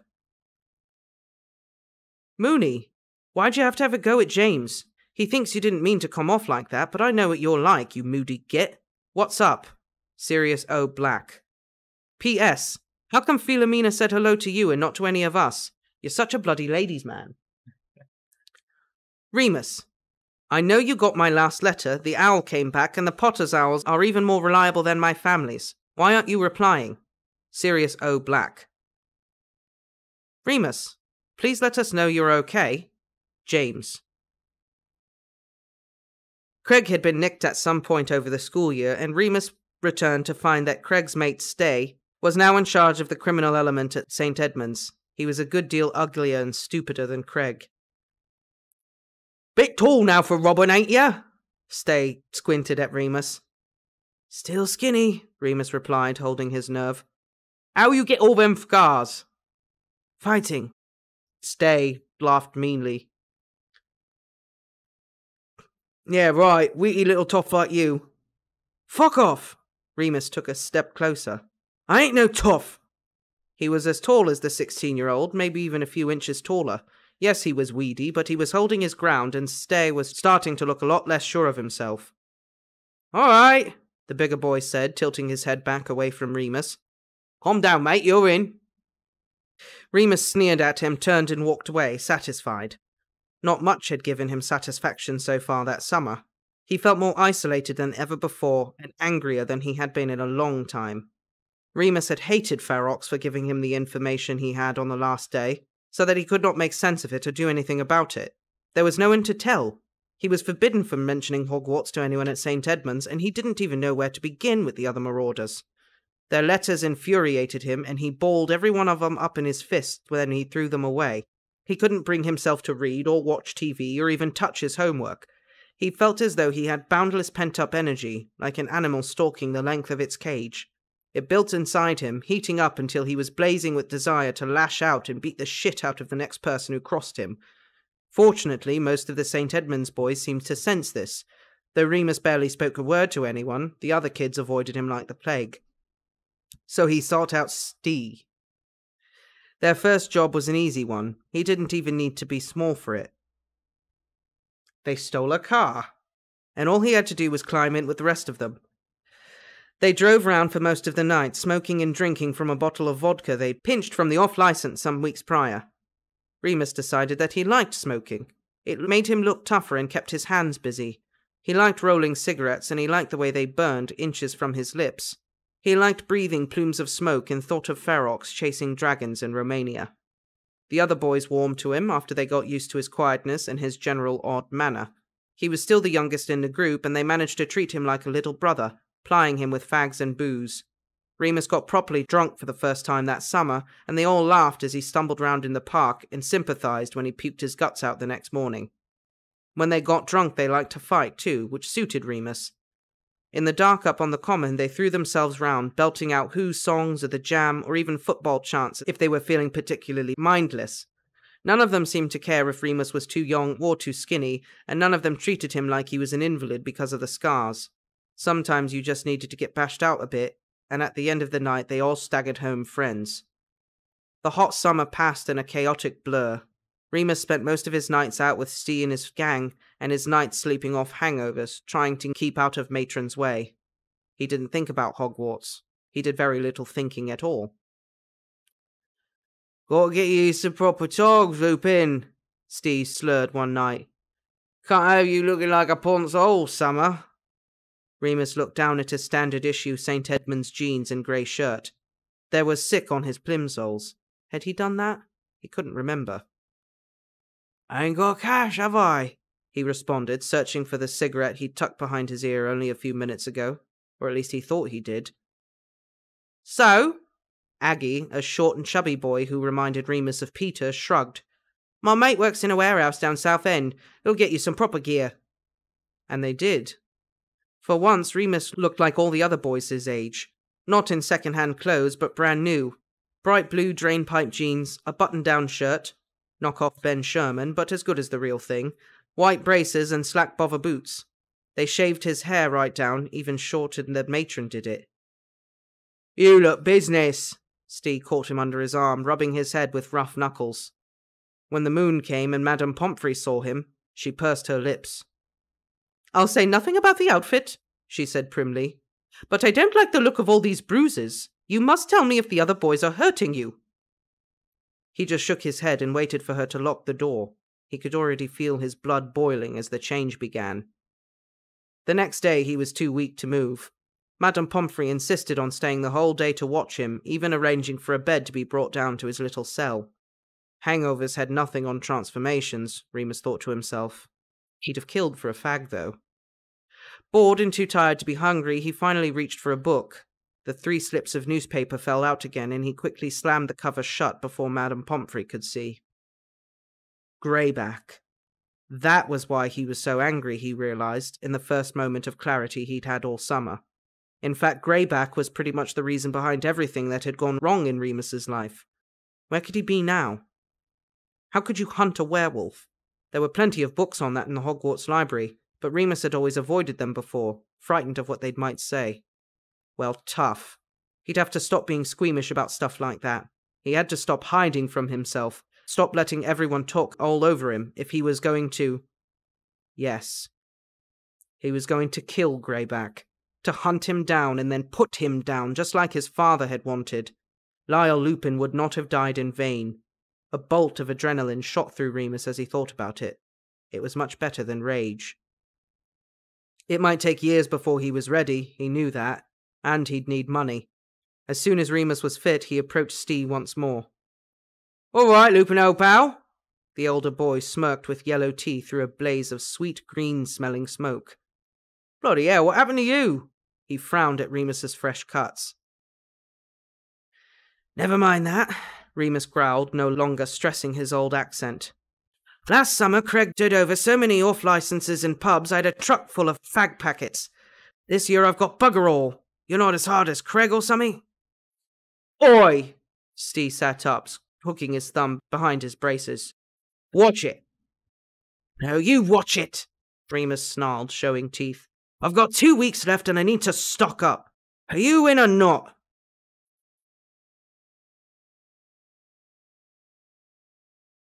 Chapter 57. 4th Year. A Gathering Storm. Sunday, 1st of September, 1974. As Remus approached King's Cross Station for the 4th time in his early life, he felt utterly invincible. He had grown taller over the summer, and his face had changed too. It no longer childish and round, his jaw was set and his eyes mean. In his heavy black boots, polished to a shine that morning, and his smart new clothes, Remus felt a stronger sense of identity than he had ever had. Stee had been very keen to give him a tattoo before he returned to school, but Remus had balked at that. He had enough marks already. "They all think you've joined a gang," Matron tutted, barely concealing her disdain as she dropped him outside the station. "You look like a delinquent." "Piss off," he muttered. "What do you care?" She gave him a sharp clip round the ear and he winced. She had to reach up to do that these days, but she still knew exactly where it hurt most. "You'll be at school before it gets dark, won't you?" she said businesslike. He nodded sullenly. It was a full moon that night. "Good," she said. "See you next summer, then." He entered the station alone and walked through the crowds with a practiced masculine gait, legs apart, hands balled into fists. People moved quickly out of his way as he approached, and a station guard eyed him suspiciously. Remus ignored them all and strode forward purposefully, directly through the ticket barrier, bursting onto platform 9 3/4 without so much as flinching. He was late, and the platform was already almost empty, with only the last few tearful parents of first years lingering to wave goodbye. A cursory glance told Remus that the other 3 Marauders were already on the train, so he climbed aboard and headed straight for their usual compartment, pushing roughly past other students, many who seemed very small to him now, as he struggled with his battered old trunk. They were in there, all 3 sitting squashed up on the same side of the compartment, huddled behind the morning edition of the Daily Prophet. "All right," Remus said as he entered. James, who sat in the middle holding the paper, lowered it, and 3 pairs of eyes stared at Remus. Peter looked white and nervous, which was pretty normal, and began chewing his bottom lip, glancing at James for an appropriate response. James smiled, trying to be friendly, but his brown eyes wandered over Remus from his steel-toed boots to his closely shaved head. Sirius was the hardest to read. His eyes widened slightly, but his expression remained neutral. Remus slung himself into the seat opposite as if he'd not noticed. "Good summer?"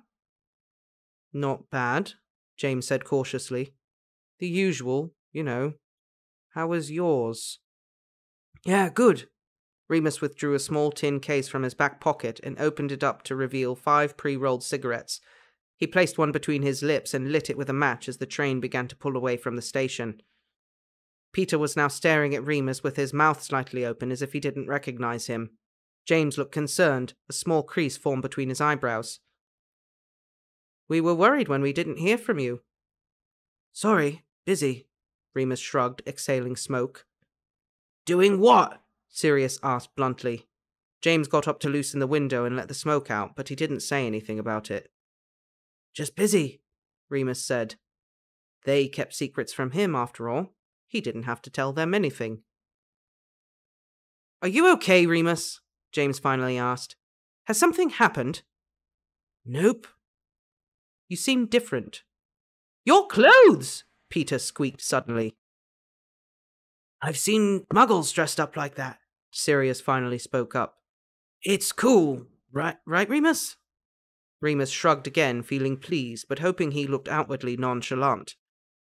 "My mate's got 'em for me, that's all," he said.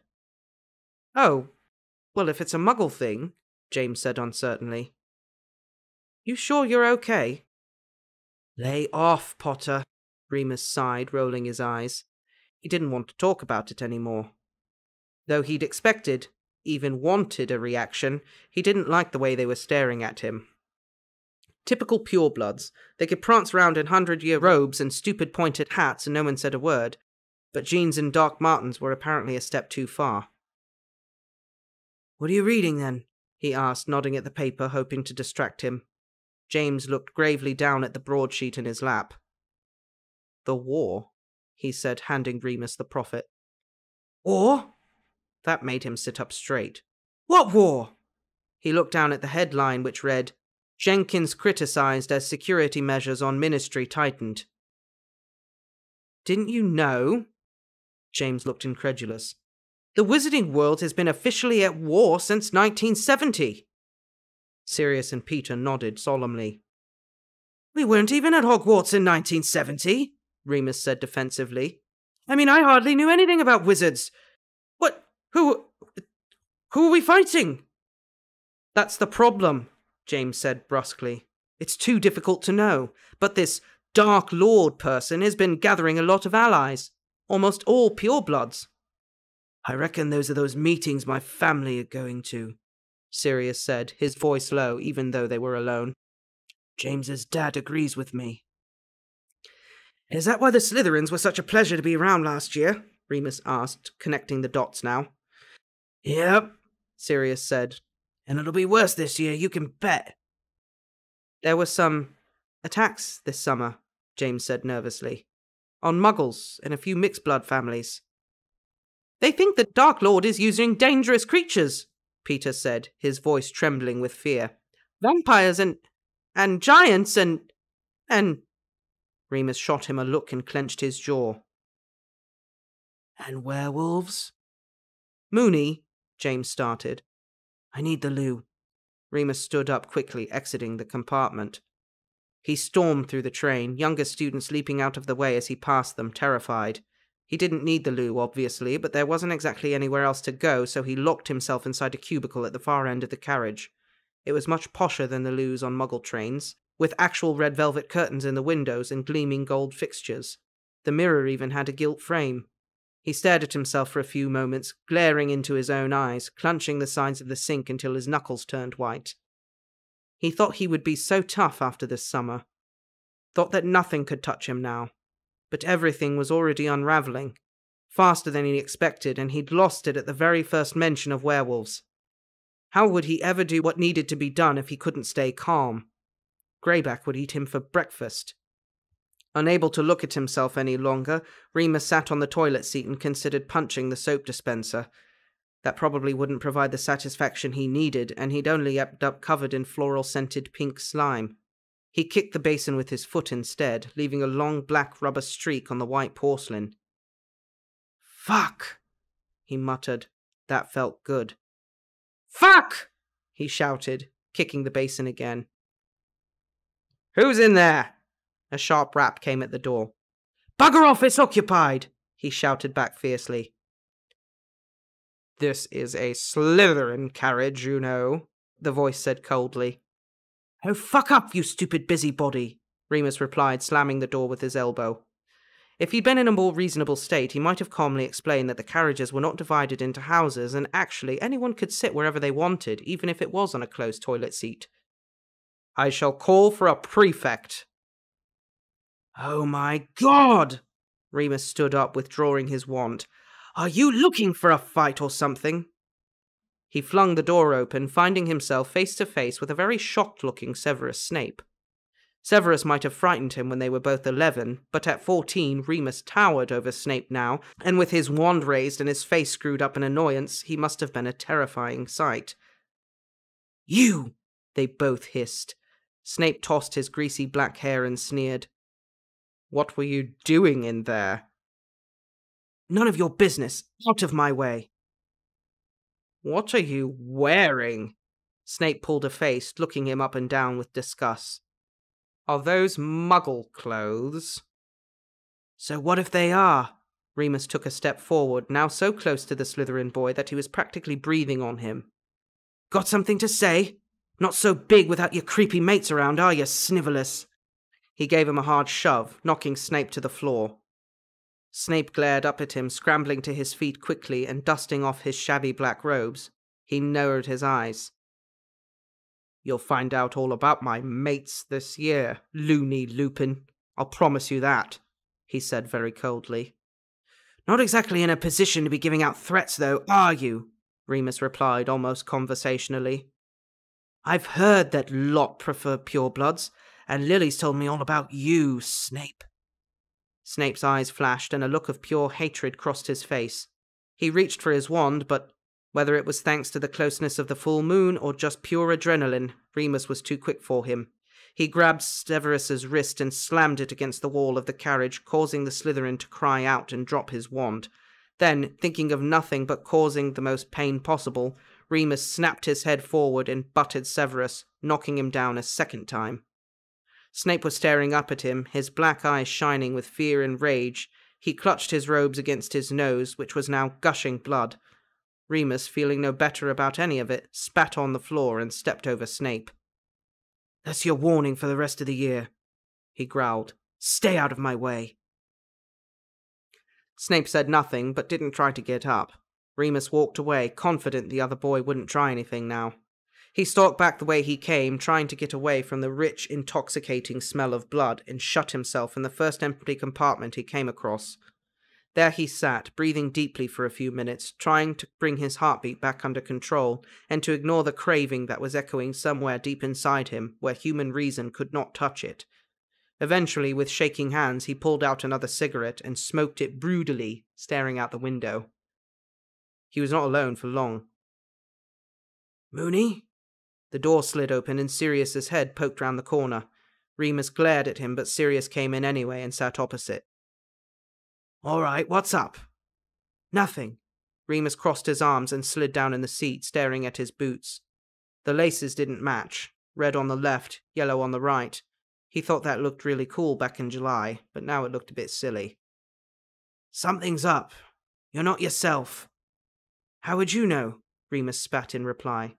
"Maybe this is just who I am." "I just know," Sirius replied, uncharacteristically calm. Apparently spending so much time at the Potters had done wonders for his patience. "It's okay to be angry sometimes, Remus. It doesn't mean anything except that you're normal." Remus looked up at him, surprised. Sirius smiled understandingly, then smirked. "And for what it's worth, I think you do look really bloody cool." "Really?" "Yeah. Kinda dangerous." Remus snorted at the irony. "Thanks." "So, bad summer, was it?" Remus shrugged. "It was okay. I did a lot of stuff. I don't want James to know about it." "Okay," Sirius agreed, then cocked his head brightly. "Can I try a cigarette?" He pronounced the word as if it was new to him, with a slightly French accent which was oddly endearing. Remus felt a surge of affection for his friend, which sent his heart pounding again. He fished a fag from his case and tossed it over with the matches. He watched Sirius carefully purse his lips round the white paper cylinder, strike a match and cup his hands close to his face. He didn't cough, which was bloody impressive in and of itself, but only took a shallow breath before exhaling and making a sour face. "You get used to it," Remus smirked. "Okay." Sirius tried again, inhaling more this time. It was weirdly hypnotic watching Sirius smoke. The haze of bluish-grey made the carriage feel more intimate and private. Remus began to relax for the first time in months, as if something inside him was unclenching slowly. He looked at Sirius and thought, why not? "I found out some things at the end of last term," he said quietly, looking at his boots again. He reached into his shirt pocket and withdrew the 3 newspaper clippings Ferox had given him last summer. He handed them to Sirius, who reached through the smoke with long white fingers to receive them. "I don't want to talk about it yet," Remus said quickly, "but read them if you like." "Okay," Sirius nodded gently. "Thank you, Remus." Chapter 58. 4th Year. Competition. Remus's bad start to the year did not improve when the train drew into the station. They arrived in Hogsmeade with only 20 minutes or so until sunset, and Remus found Madame Pomfrey waiting for him, looking anxious. "Good luck, Moony," Sirius said under his breath as they parted ways amidst the throng of excited black-robed students. Remus nodded grimly, and Sirius gave his shoulder a nudge with his own, a show of adolescent solidarity. Remus only had time to glance wistfully back as the 3 Marauders climbed into one of the horseless carriages, one blonde-haired, 2 dark, before Madame Pomfrey seized Remus by the elbow and, without warning, apparated to the shrieking shack. There was a blue and white plate sitting on the dusty mantelpiece with a thick chicken sandwich on top. "In case you're peckish," the nurse explained, "you've still a bit of time." He was starving hungry, but couldn't bring himself to eat it. Instead, he just sat down on his cot and waited to be locked in, wishing there was at least a bit of light in the dingy room. Remus thought about the feast, arguably his favourite part of the first night, other than sleeping in his big, comfortable bed. Neither would be happening tonight. He could smell a rabbit outside, snuffing the grass, and his stomach gave a fierce growl. He looked at the sandwich again and considered it, but as pain shot through his shoulder blades, he realised he'd waited too long. The wolf was on its way. Monday, 2nd of September, 1974. One might assume that a hungry werewolf would quite fancy a chicken sandwich, but apparently only raw meat would do, and Remus woke to find that the little meal remained intact, while his arms and legs were ripped to shreds. He sighed heavily, hauling himself to his feet and went to sit on the bunk again. His hip had gone funny for the third time, and his limp was exaggerated as he staggered across the room. His left shoulder felt dislocated. Thank God it wasn't his right, because he had a lot of homework to catch up on. Closing his eyes, Remus slouched back against the wall to wait for Madame Pomfrey. It was dawn, and the Marauders probably wouldn't be up for a few more hours, unless James decided he needed to squeeze some flying in before lessons. Remus knew that it was Harpeet Singh's final year at Hogwarts, which meant that the position of Quidditch captain would be open next year, and James was not messing about. "Hersio's sandwich," Remus rasped, finding his wand under the bed. The entire plate came flying toward him at such a speed that it hit the wall and shattered only inches away from his head. Groaning, Remus brushed away the shards of porcelain and began to pick hungrily at the stale bread. Madame Pomfrey soon arrived and set to work patching him up before accompanying him back to the castle. He insisted on walking, rather than having her conjure a stretcher. "I'm really not that bad," he cajoled. "You've done a great job on my shoulder. I reckon I'm fine to go to lessons." "I don't like the look of that limp," she replied. "Hospital wing first. We'll see how you are at lunchtime." "But it's my first day." He knew he was whinging, but he had to try. "I'm sorry, Remus. Anyway, look at you. You're dead on your feet. A few hours sleep and you'll feel much better." Much to Madame Pomfrey's dismay, James, Peter and Sirius were waiting outside the hospital doors for Remus, meaning that sleep would have to be put off a little bit longer. "How'd James get you two up this early?" Remus grinned at them. "It wasn't easy," James grinned back, Sirius stifling a yawn behind him. "I had to resort to threats of violence." "And actual violence," Peter said, rubbing his arm, which looked very red. "You okay, Moony?" Sirius asked, blinking a lot as if to look more alert. "Fine, cheers," Remus nodded as Pomfrey ushered him into the room. The Marauders waited patiently while Remus undressed behind a screen and climbed into his usual bed at the far end of the ward. 5 minutes, Pomfrey snapped, carrying over a sleeping draught. "He needs his rest, boys." "We can't stay longer anyway," James said. "Lessons and everything. We brought you your new timetable, Moony." He handed over the sheet. Remus studied it carefully. Ferox's lessons were at the end of the week, so at least he wasn't missing those. But he had McGonagall and runes, and history today. "Could you—" he started. "We'll get your homework, Moony, don't worry," Sirius said, amused. "Nice to see you back to normal." "Yeah." Remus raised an eyebrow, stretched out a bare arm to display his fresh claw marks. "Can't get much more normal than me." He did feel much better once he'd slept the morning away. The anger which had torn him up for the last few months was still very present, but in some small way it had shifted, and he was able to think about other things. At Hogwarts, he felt better equipped to control his temper. He felt grounded and somewhat saner. As much as he didn't like to admit it to himself, Remus was beginning to feel more at home in the wizarding world than the Muggle one. In addition, he felt surprisingly positive about having given Sirius the newspaper clippings.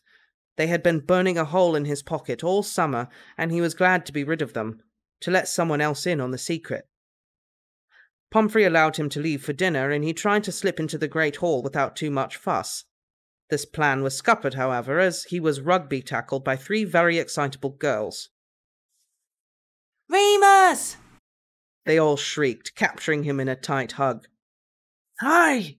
he gasped, trying not to wince as Marlene squeezed his freshly mended ribs. "We didn't see you on the train," Mary said. You weren't in runes, Lily added. You have a good summer? Marlene asked, her voice slightly muffled under Mary's arm. Yeah, great, thanks. Remus straightened his clothes as they finally released him, standing back and grinning at him. I wasn't feeling well, but I'm okay now. How are your summers? Great! Mary pulled him toward the Gryffindor table where the Marauders were watching on with a mix of amusement and envy. He shrugged at them helplessly as he was manhandled into the seat. Wait till you hear what me and Darren did. Not at dinner, Lily said, sounding exasperated. Remus doesn't want to hear about what you got up to with your boyfriend. Remus's eyes widened. He certainly did not want to hear, and he flashed a grateful look at Lily, who smiled back. The girls all looked a bit different. Remus was so tall now that he barely noticed other people growing, but Mary, Marlene, and Lily definitely had. They looked less like the kids he remembered from first year, and now reminded him of the girls that Stee and his gang whistled at when they were out in town. Mary particularly had developed noticeable curves at some point, and Remus couldn't ignore the fact that half the boys on the Gryffindor table were staring at the way her white school shirt pulled across her chest. Oi, ladies! Sirius called from further up the table. Can we have Moony back, please? No, Mary replied, sticking out a pink tongue. She turned back to Remus. I really like your hair, Avni said. She saw you on the train and you were dressed like a skinhead. You haven't actually joined a gang now, have you? Remus shrugged. Fortunately, the food appeared at that moment, providing a decent enough distraction. Unfortunately, girls were not like boys when it came to eating. While the Marauders simply would have tucked in, heads down until they finished, Lily and Marlene picked at their food slowly, chatting about school and who was going out with who, and their new favourite actors. Marlene fancies a Slytherin, Mary said slyly. I do not. Marlene turned bright red. You do so. I saw you watching him in potions. Are we doing potions with Slytherin again, then? Remus asked, his stomach sinking. Yep, Lily said brightly. I think it's better, don't you?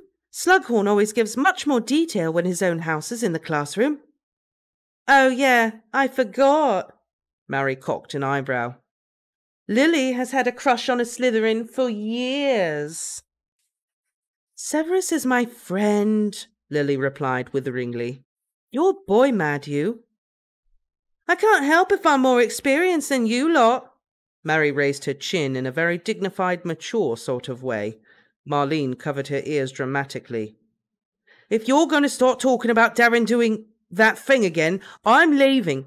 Fine, fine, Mary said. I'll shut up. She didn't, though.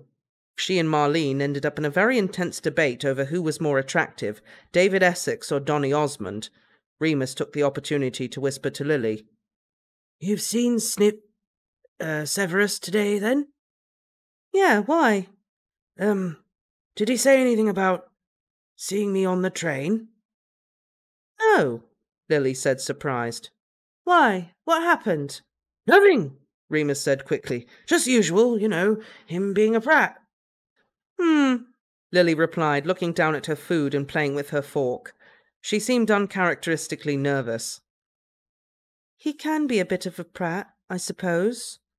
She looked up again at Remus and lowered her voice even further so that he had to lean closer to hear her at all over the din of the dining hall.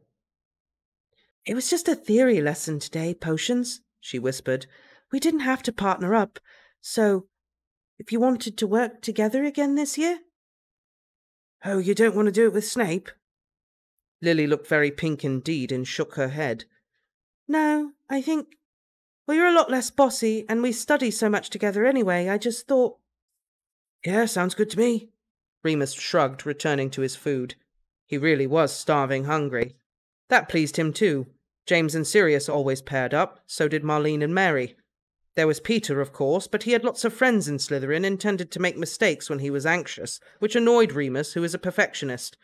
Lily was a nice, sensible sort of girl with a sense of humour, and she could always explain things to him so that they sounded easy. Plus, it would drive James bonkers. The Snape incident still bothered him slightly. He'd half expected McGonagall to be waiting to pounce as soon as he'd been discharged from the hospital wing. Severus almost always went running to a teacher, if he could get away with it. And Remus had been absolutely 100% in the wrong this time. He knew that much. Snape hadn't so much laid a hand on him. Remus had just humiliated him because he felt like it. And Snape didn't like being humiliated. Remus didn't know much about the troubled Slytherin boy other than the bits and pieces Lily confided, but he did know that Severus Snape could hold a grudge like no one else. He would have his revenge, and if it wasn't by getting Remus into trouble with the teachers, then it was going to be something far more unpleasant. "So what were the girls talking about?" James asked once they were all in their dorm room for the evening. He was trying to sound casual, but Remus saw through it. "Oh, nothing interesting," he replied, unpacking his trunk. "Boys, mostly, and snogging." "Snogging?" Sirius sat up on his bed. "Yeah, I know." Remus scrunched his face up to show his distaste for the topic. "It's all they're interested in these days. Mary and her muggle boyfriend did something over the summer." "What did they do?" Sirius looked very interested now. Not disgusted at all, Remus realized. He faltered. "I don't really know. Lily wouldn't let her talk about it while we were eating." "Ah," James nodded proudly. "Too clever for all that nonsense, Lily." "How do you know it's nonsense?" Sirius asked. "It's not like you do any snogging." "Oh, and you do?" James frowned. "Could if I wanted," Sirius said, lying down again, arms behind his head. "Plenty of girls fancy me." "If you wanted," James smirked. "So, what, you've got girls lining up for a cheeky snog and you're just not interested?" An almost imperceptible look of panic crossed Sirius's face, only for the most fleeting of moments before it returned to its usual impish cheek. "Jealous, are you, Potter?" "Ugh, of you?" James teased back. "Bet Lily fancies me," Sirius said. "Take that back!" James roared, launching himself at his friend, wrestling him into a headlock. Peter sighed heavily and looked at Remus. "They were like this all summer," he sighed to Remus. "Everything's a competition." Some hours later, Remus was just drifting off to sleep when his ears pricked and he heard those familiar footsteps crossing the room. Shortly, his bed curtain twisted aside and Sirius whispered, "Moony, you awake?" "Yeah." Sirius crawled inside. Remus sat up nervously. Sirius had only ever paid him a visit once before. Usually he went to James if he wanted to talk about... Well, Remus didn't know what they talked about, but he assumed black family drama. The only time Sirius had sought out Remus was early in their second year, just after the Marauders had discovered he was a werewolf. Remus thought back to that night occasionally, and the memory was tucked away in a safe, calm part of his mind. He remembered lifting his shirt so that Sirius could inspect his scars, long dark hair brushing his skin. "Muffliato," Sirius whispered, casting the silencing spell. "What's up?" Remus asked, rubbing his eyes as Sirius lit his wand. "The articles," Sirius said, pulling the clippings from his pajama pocket. "I read them." "Oh."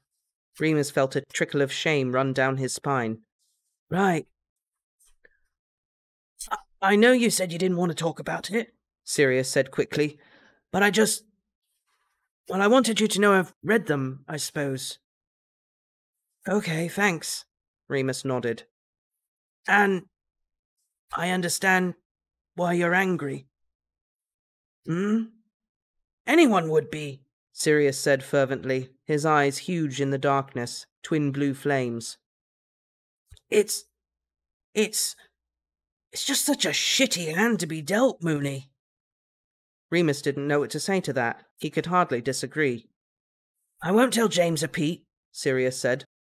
"Not unless you want me to." "No, please don't," Remus said. I'm not ashamed. It's just private, you know?" Sirius nodded, pursing his lips. "It's safe with me." Remus, still feeling a bit shaky, gave a weak smile. "God, you're so dramatic." Sirius laughed too. "James's mum says I wear my heart on my sleeve." He nudged Remus with his toe. "We can't all be master secret keepers like you, Moony." "I thought I wasn't me without secrets." "Yeah, but if you have to have them, I'd rather I knew. Remus snorted. 'Cause you're so special, Black.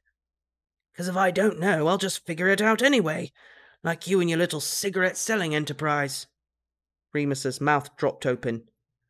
You looked in my trunk, you wanker! How dare you? Sirius replied haughtily. I would never stoop so low. One of the 6th-year lads came round asking for you, see if you were still selling this year. Remus groaned, slapping his forehead. Was it Dirk Cresswell? Bloody moron. How much did you make? Enough. Please don't tell James. You know what he's like about stealing. You stole them? Bollocks. Remus groaned again at his own stupidity.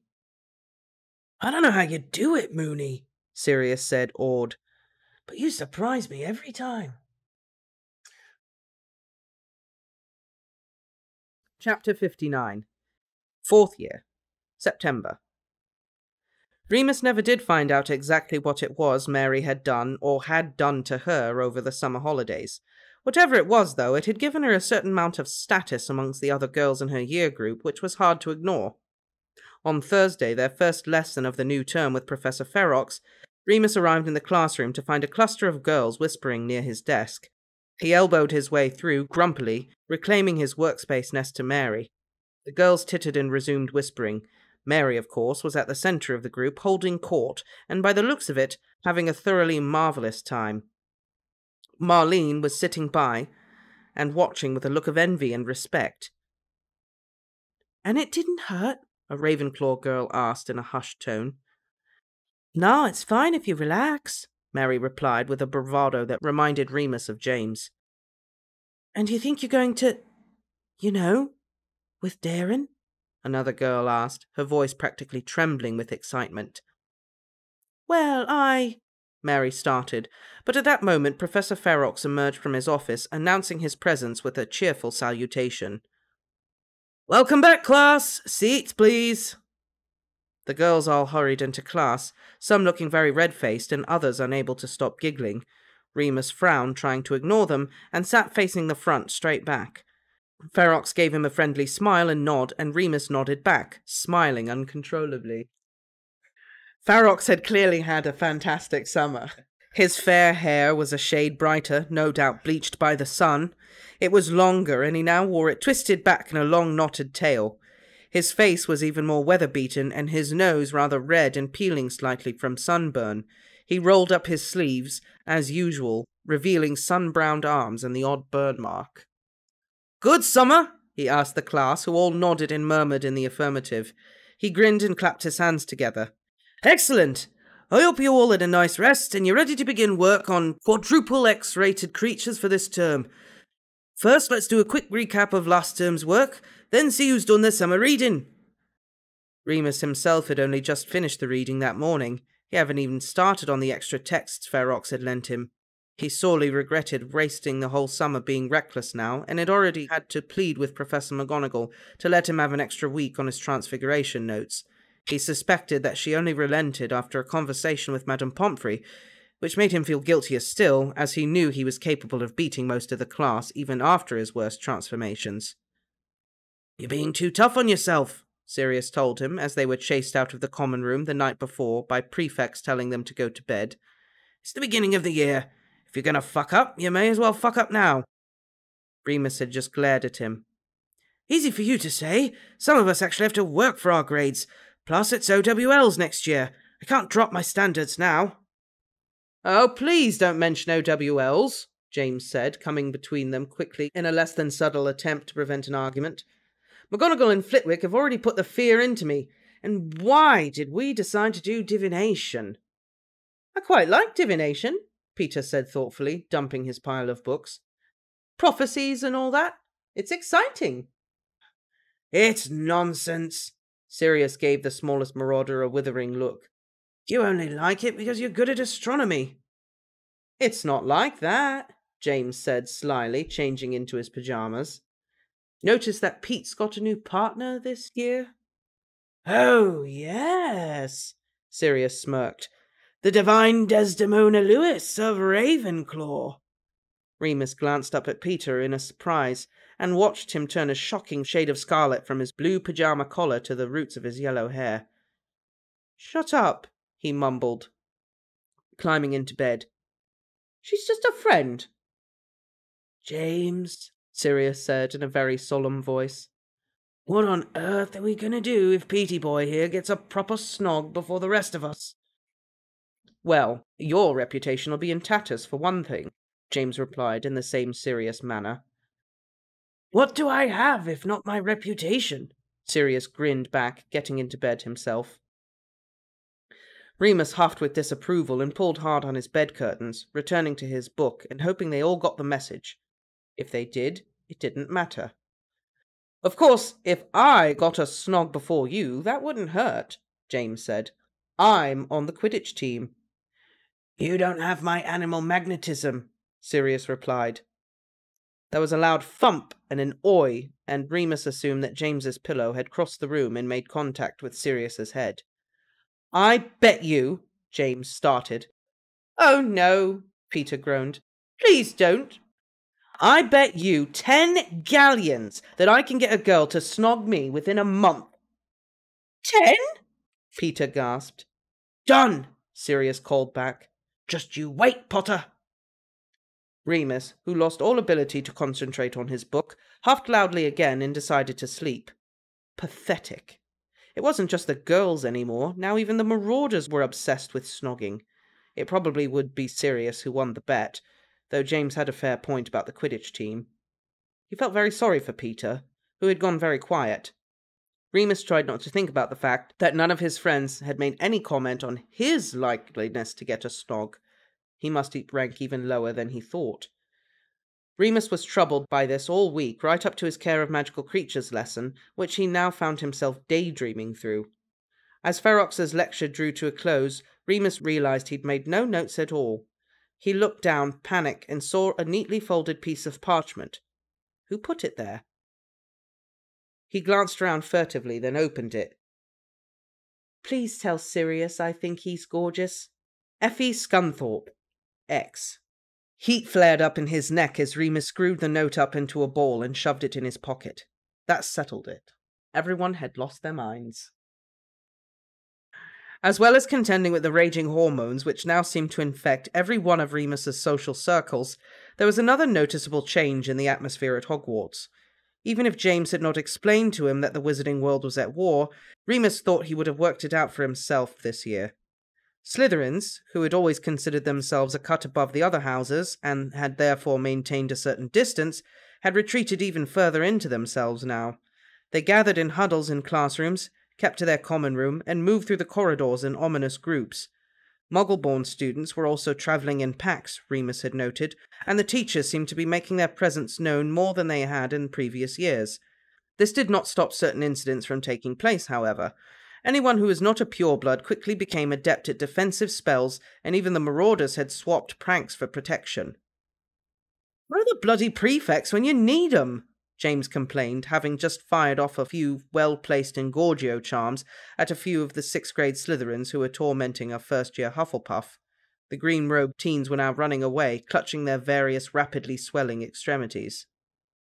"I think even the prefects are scared," Sirius replied, leaning against the wall, looking bored as James helped the Hufflepuff to his feet. "Cowards." "All they can do is hand out detentions and take house points," Remus added. "And I don't think the Slytherins even care about those anymore. I heard Mulciber last week saying they should all put up with trivial punishments for the promise of a greater reward." "Mulciber said that?" Sirius arched an eyebrow. "Bloody hell, he's more eloquent than I gave him credit for." "Yeah, or he's parroting back something someone else has told him," James countered, watching the Hufflepuff scurry away toward the kitchens. "What do you think the reward is?" Pete asked, scuffing his toe on the flagstones. "Money, power, life eternal," Sirius sighed, rolling away from the wall and swaggering up the corridor. "Godric knows. They won't get it, though." "Why not?" "Because, Petey boy, we're gonna win." By the end of September, Snape had still not made his move. This put Remus somewhat on edge, and he wondered whether that was the intention. Their only shared lessons this year were potions and arithmancy. Arithmancy was fortunately a relatively quiet class, which mainly involved taking down notes and figuring out equations. Potions, being more practical, gave Snape, and the Slytherins as a whole, scope for much greater interference. As they agreed on the first of term, Lily and Remus became partners, sharing a cauldron and dividing up notes and directions. This clearly infuriated Snape, who barely took his eyes off them the whole time. However, Remus had to admit that this appeared to have less to do with him than it did with Lily herself. "Have you fallen out or something?" Remus asked one afternoon as Severus shoved his way past to leave the dungeons. Lily sighed wearily. "No, not exactly," she said. "He got annoyed when I had Mary and Marlene to visit over the summer, that's all. Thinks they're not the right sort. I have to keep reminding him that I'm Muggle-born too." "Why do you put up with it?" "I don't, really," she replied, sounding sad. "I always have a go at him when he spouts that pure-blood nonsense, and sometimes I think he listens to me. Well, but it's not easy for him." James was not making things easier. Anyone could see that. He and Sirius had conveniently set up their cauldron next to Remus and Lily's, and ever since they'd made their bet, James's pursuance of Lily had dialed up a notch. Now James Potter was a true star on the Quidditch pitch. That much could not be denied. He was elegant and graceful. He thought tactically and moved with simple subtlety. When it came to Lily, he was none of these things. "Give us a snog, Evans," he tried during their first lesson. Lily was so appalled she swished her wand fiercely through the air, upturning the contents of Potter's cauldron. He and Sirius were stained bright blue for an entire week. The following week, undaunted, James tried again. This time he had consulted his father, who had suggested that he try complimenting the object of his affections. "I really like your hair," he said confidently as soon as she approached the workbench. She responded, not looking up. "Yeah, it's so, ginger." Remus saw Lily's jaw tighten. She hated being called Ginger. She told him once that she'd been teased for her hair in primary school. Remus took a step back, seeing Lily reach for her wand as she turned toward James with a false smile. "Like it that much, do you?" she asked. Sirius, who'd been watching Remus, took a step back as well. Poor James was too excited to finally have her attention and nodded vigorously. "Oh yeah, I think it's Refusio," Lily whispered, pointing her wand at him. Sirius guffawed so loudly that half the class turned to look, and Remus had to cover his mouth to hide his own laughter. James's confusion made it even funnier, until Marlene handed over her compact mirror so that he could see his newly bright red hair. It took 48 hours to wear off, but it was no good. Even after 2 full days of being called Ginger Nut and Carrot Top, among some slightly ruder nicknames, wherever he went, James remained completely unshaken in his adoration. "Just got to be patient," he said dreamily, running a hand through his messy auburn locks. "Nothing worth having isn't worth waiting for." "It's kind of impressive," Sirius whispered loudly to the others. "I sort of don't want to win the bet. He's made it too easy." "Yeah," James snorted. "That's why." "Oh, suck it, Cobberknob."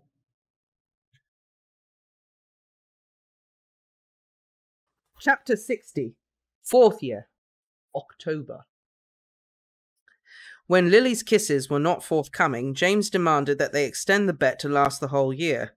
Sirius, in turn, said that in that case it ought to be worth double the galleons, which turned Peter white. Remus once again registered his disapproval of the whole thing, and demanded they count him out. He had much better things to spend his time on, and would not be spending any more money than he needed to. The others would have to be happy with a chocolate frog each for Christmas because he simply couldn't spare the cash. Remus knew that he would need every last nut the moment he turned 17 in order to begin his mission to find Greyback. His investigation so far had been fruitless.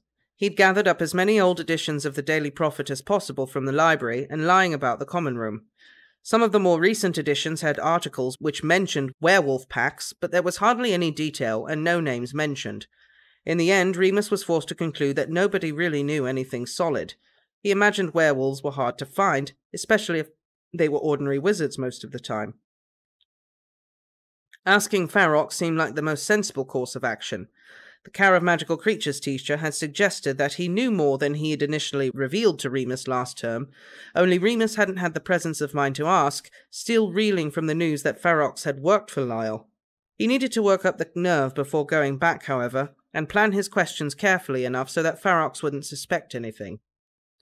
October began and ended with a full moon that year, which seemed very unfair, especially as it meant Remus would miss the Halloween feast. Still, the weather was unseasonably warm, and the Marauders spent most of their free time enjoying the grounds under a fair blue sky, surrounded by the golden reds and browns of the most beautiful autumn Remus could remember. On weekends, he would settle down in the Quidditch stands with several books, parchment and a quill, and complete his homework in advanced reading, occasionally glancing up to watch one of James's drills, or cheer on poor Peter, who got stuck as the stand-in keeper. Sometimes Marlene practiced with them, which made the afternoons even more pleasant, as Lily and Mary would inevitably pop by. Sirius was unable to sit still at all during these sessions. He alternated between trying to focus on his homework, to hopping onto his broom for a race with James, to scribbling down complex tactical plays he thought the Gryffindor team ought to use in their first game, scheduled for November. "We're going to trash the Slytherins this year," he kept muttering. "Got to show 'em." Slytherin had won the Quidditch Cup the year before, and it was an immensely sore point with the Gryffindors, particularly Sirius, as both Narcissa and Regulus had been on the winning team. This year it was only Regulus who had replaced his older cousin as Seeker. Remus only knew this from James. Sirius had mentioned nothing. "You need to lean into your broom more when you take a swing," Sirius was telling Marlene, who'd just sat down for a rest. She was red in the face, fair hair plastered against her damp temples, and not in the mood for Sirius's commentary. "I hit the 9 blodgers out of 10, she replied, panting. 10 times in my best games. Even Mulciber can't manage that." "Don't try to be better than the competition," Sirius admonished piously. "You've only got yourself to beat." "Look, Black, if you think you can do better, we're having tryouts for beaters on Tuesday." "Nah," he waved a hand, looking away. "You beat me fair and square." 2 years ago." He didn't respond, and Marlene just shrugged, then staggered to her feet and headed back toward the pitch, where James was calling for her. Remus had been reading his book throughout this exchange and hadn't wanted to interfere. He shot a glance at Sirius, who was leaning forward on the barrier, his chin resting on his arms as he watched the practice. Peter made a decent save, and Sirius's eyes lit up. Remus bit his lip and thought hard before saying quietly, "There are 2 beaters on a Quidditch team, you know." "Bloody hell, Moony," Sirius replied sarcastically, not taking his eyes off the pitch. 4 years and you've finally learnt something about the game." Remus ignored that, only tutting under his breath. "You know your problem?" "Do tell." "You're proud." Sirius laughed. "And you're not?" "Maybe. But I'd make a shit beater, wouldn't I?" Sirius went quiet again. Remus sighed heavily, closing his book, packing it into his bag. "Look, you're going to hate yourself later if you don't have another crack at it. Just going to sit here cheering James on for 3 more years. He stood up. "I'm freezing. Off to the library. See you at dinner?" "Yeah, see you, Moony." That Tuesday, Remus went along to watch the Gryffindor team trials and said nothing when he saw Sirius arrive, broom in hand. He didn't even smile smugly, though he dearly wanted to. 2 hours later, Gryffindor had their new beater, and Remus realized that he now had to share his dorm with 2 Jameses. Except for one very important difference.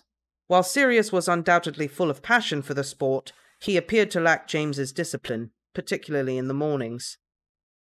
"Wakey, wakey!" James chanted brightly as he exited the bathroom, hair shining and wet, the only time it ever lay flat on his head.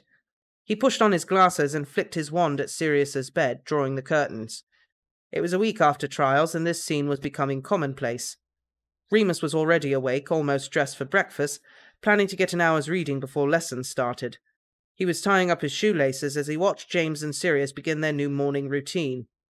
Sirius, who was little more than a shapeless lump under the duvet, groaned like a disgruntled troll. "Piss off, Potter," he hissed, burying his head under the pillow. "You wanted to be on the team, Sirius, old chum. Come on, up you get.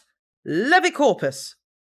With that, Sirius's body flew into the air, seemingly yanked by some invisible force, leaving him hanging upside down in mid-air while James laughed hysterically.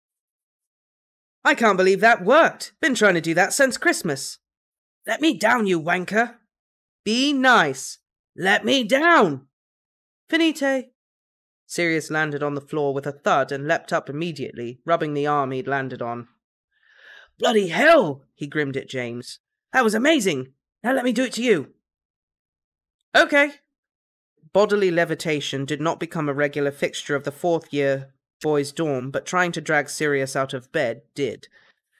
"Just one day off a week, Potter, I'm begging you," he groaned at the breakfast table early one Sunday morning. He barely opened his eyes, his lolling head propped up on his elbow. "You're the one who wants to destroy Slytherin," James replied cheerily, buttering some toast and sliding it over to his friend. Sirius glanced down at the offering disdainfully and looked away, closing his eyes again. James sighed. "Not just you, either. The whole school wants to see them beaten. Think of it as doing your bit for the war effort." "I thought you were doing your bit by hexing them in the corridors," Remus said, helping himself to a slice of Sirius's toast.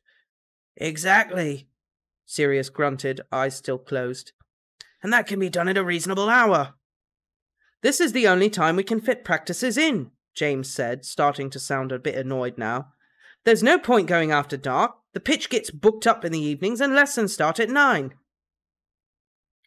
"Even if they started at 12, you'd have trouble getting Sirius up," Peter said, mouthful of porridge. "We should get time turners," Sirius yawned without a trace of humour.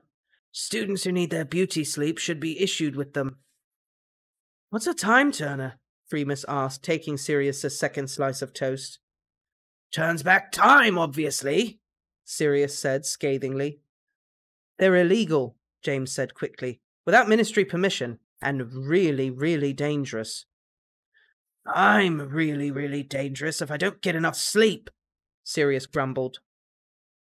"Matron used to make us all get up at 6 on weekends," Remus said thoughtfully, swallowing the last bit of toast.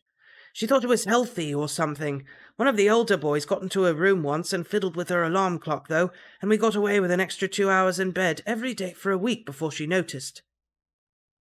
"Muggles are ingenious," James chuckled. "But stay away from my alarm clock." Remus murmured, deep in thought. He could feel the beginnings of an idea coming on. "Oh, no. No, we've lost him," Sirius said, watching Remus. "Probably daydreaming about nogtails and nifflers again. I swear, care of magical creatures is the only subject he cares about anymore." "Leave Moony alone and eat your breakfast," James castigated. "I want you on the pitch in 5 minutes. "Fine." Sirius sighed heavily and looked down at his plate.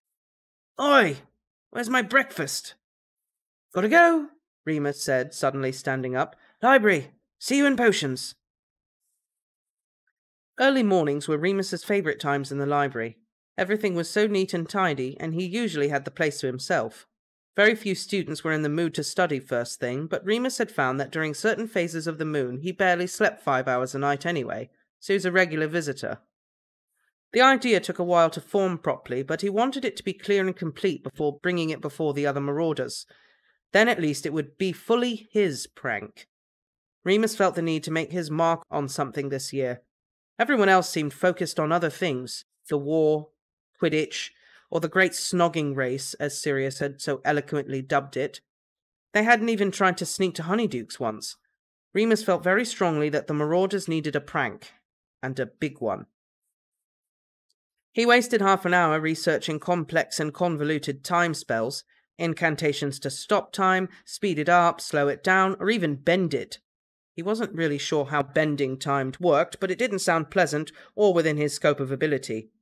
Eventually, he came to the conclusion that he was overthinking it, as usual. This was not a magical problem. It was mechanical. By the time the school day was about to begin, Remus had located the passage he needed in Hogwarts history and was satisfied that he'd have a plan by the end of the week. He left for potions in a pretty good mood, one which was quickly shattered when he realized he was being followed. The feeling of being watched had been pricking the back of his neck while he'd been in the library, but as it was generally a quiet and solitary place anyway, he'd put it down to an overactive imagination. And there were always the chance that Madame Pince was lurking behind him, standing guard over her precious books. By 8:45, the hallways were crowded with students hurrying to their lessons, chattering and giggling, hurriedly eating breakfast on the go, or scribbling down last-minute homework. Although this year Remus's policy had been never to travel alone, he was satisfied that it was busy enough that there were enough Gryffindors around to be safe. However, as he began to descend their first set of stairs leading to the dungeon, the prickling feeling returned once more. As a rule, Remus tried to ignore instincts like that. They belonged to the wolf, and he resented the intrusion. But he couldn't shake it and reached for his wand, gripping it tight. Finally, only a corridor away from the potions classroom, he made a deliberate wrong turn and darted behind a tapestry. Sure enough, only a few seconds later, Severus Snape peered around the corner, looking confused. Irritation boiled up in Remus's throat, and before he could think about it reasonably, he pointed his wand at the Slytherin and chanted, "Petrificus Totalis!" Snape went rigid, a look of surprise on his face that would have been comical if Remus wasn't so angry. The black-haired boy fell to the ground, arms and legs straight as a board, completely paralyzed. His beady black eyes stared around frantically as Remus stepped out from his hiding place. He gave him a kick, not too hard, and only in the shin, and smirked down at Severus. "Stop following me, you creep," he said. "Didn't I warn you?" Snape stared helplessly up at him, and Remus laughed before heading to potions with a spring in his step.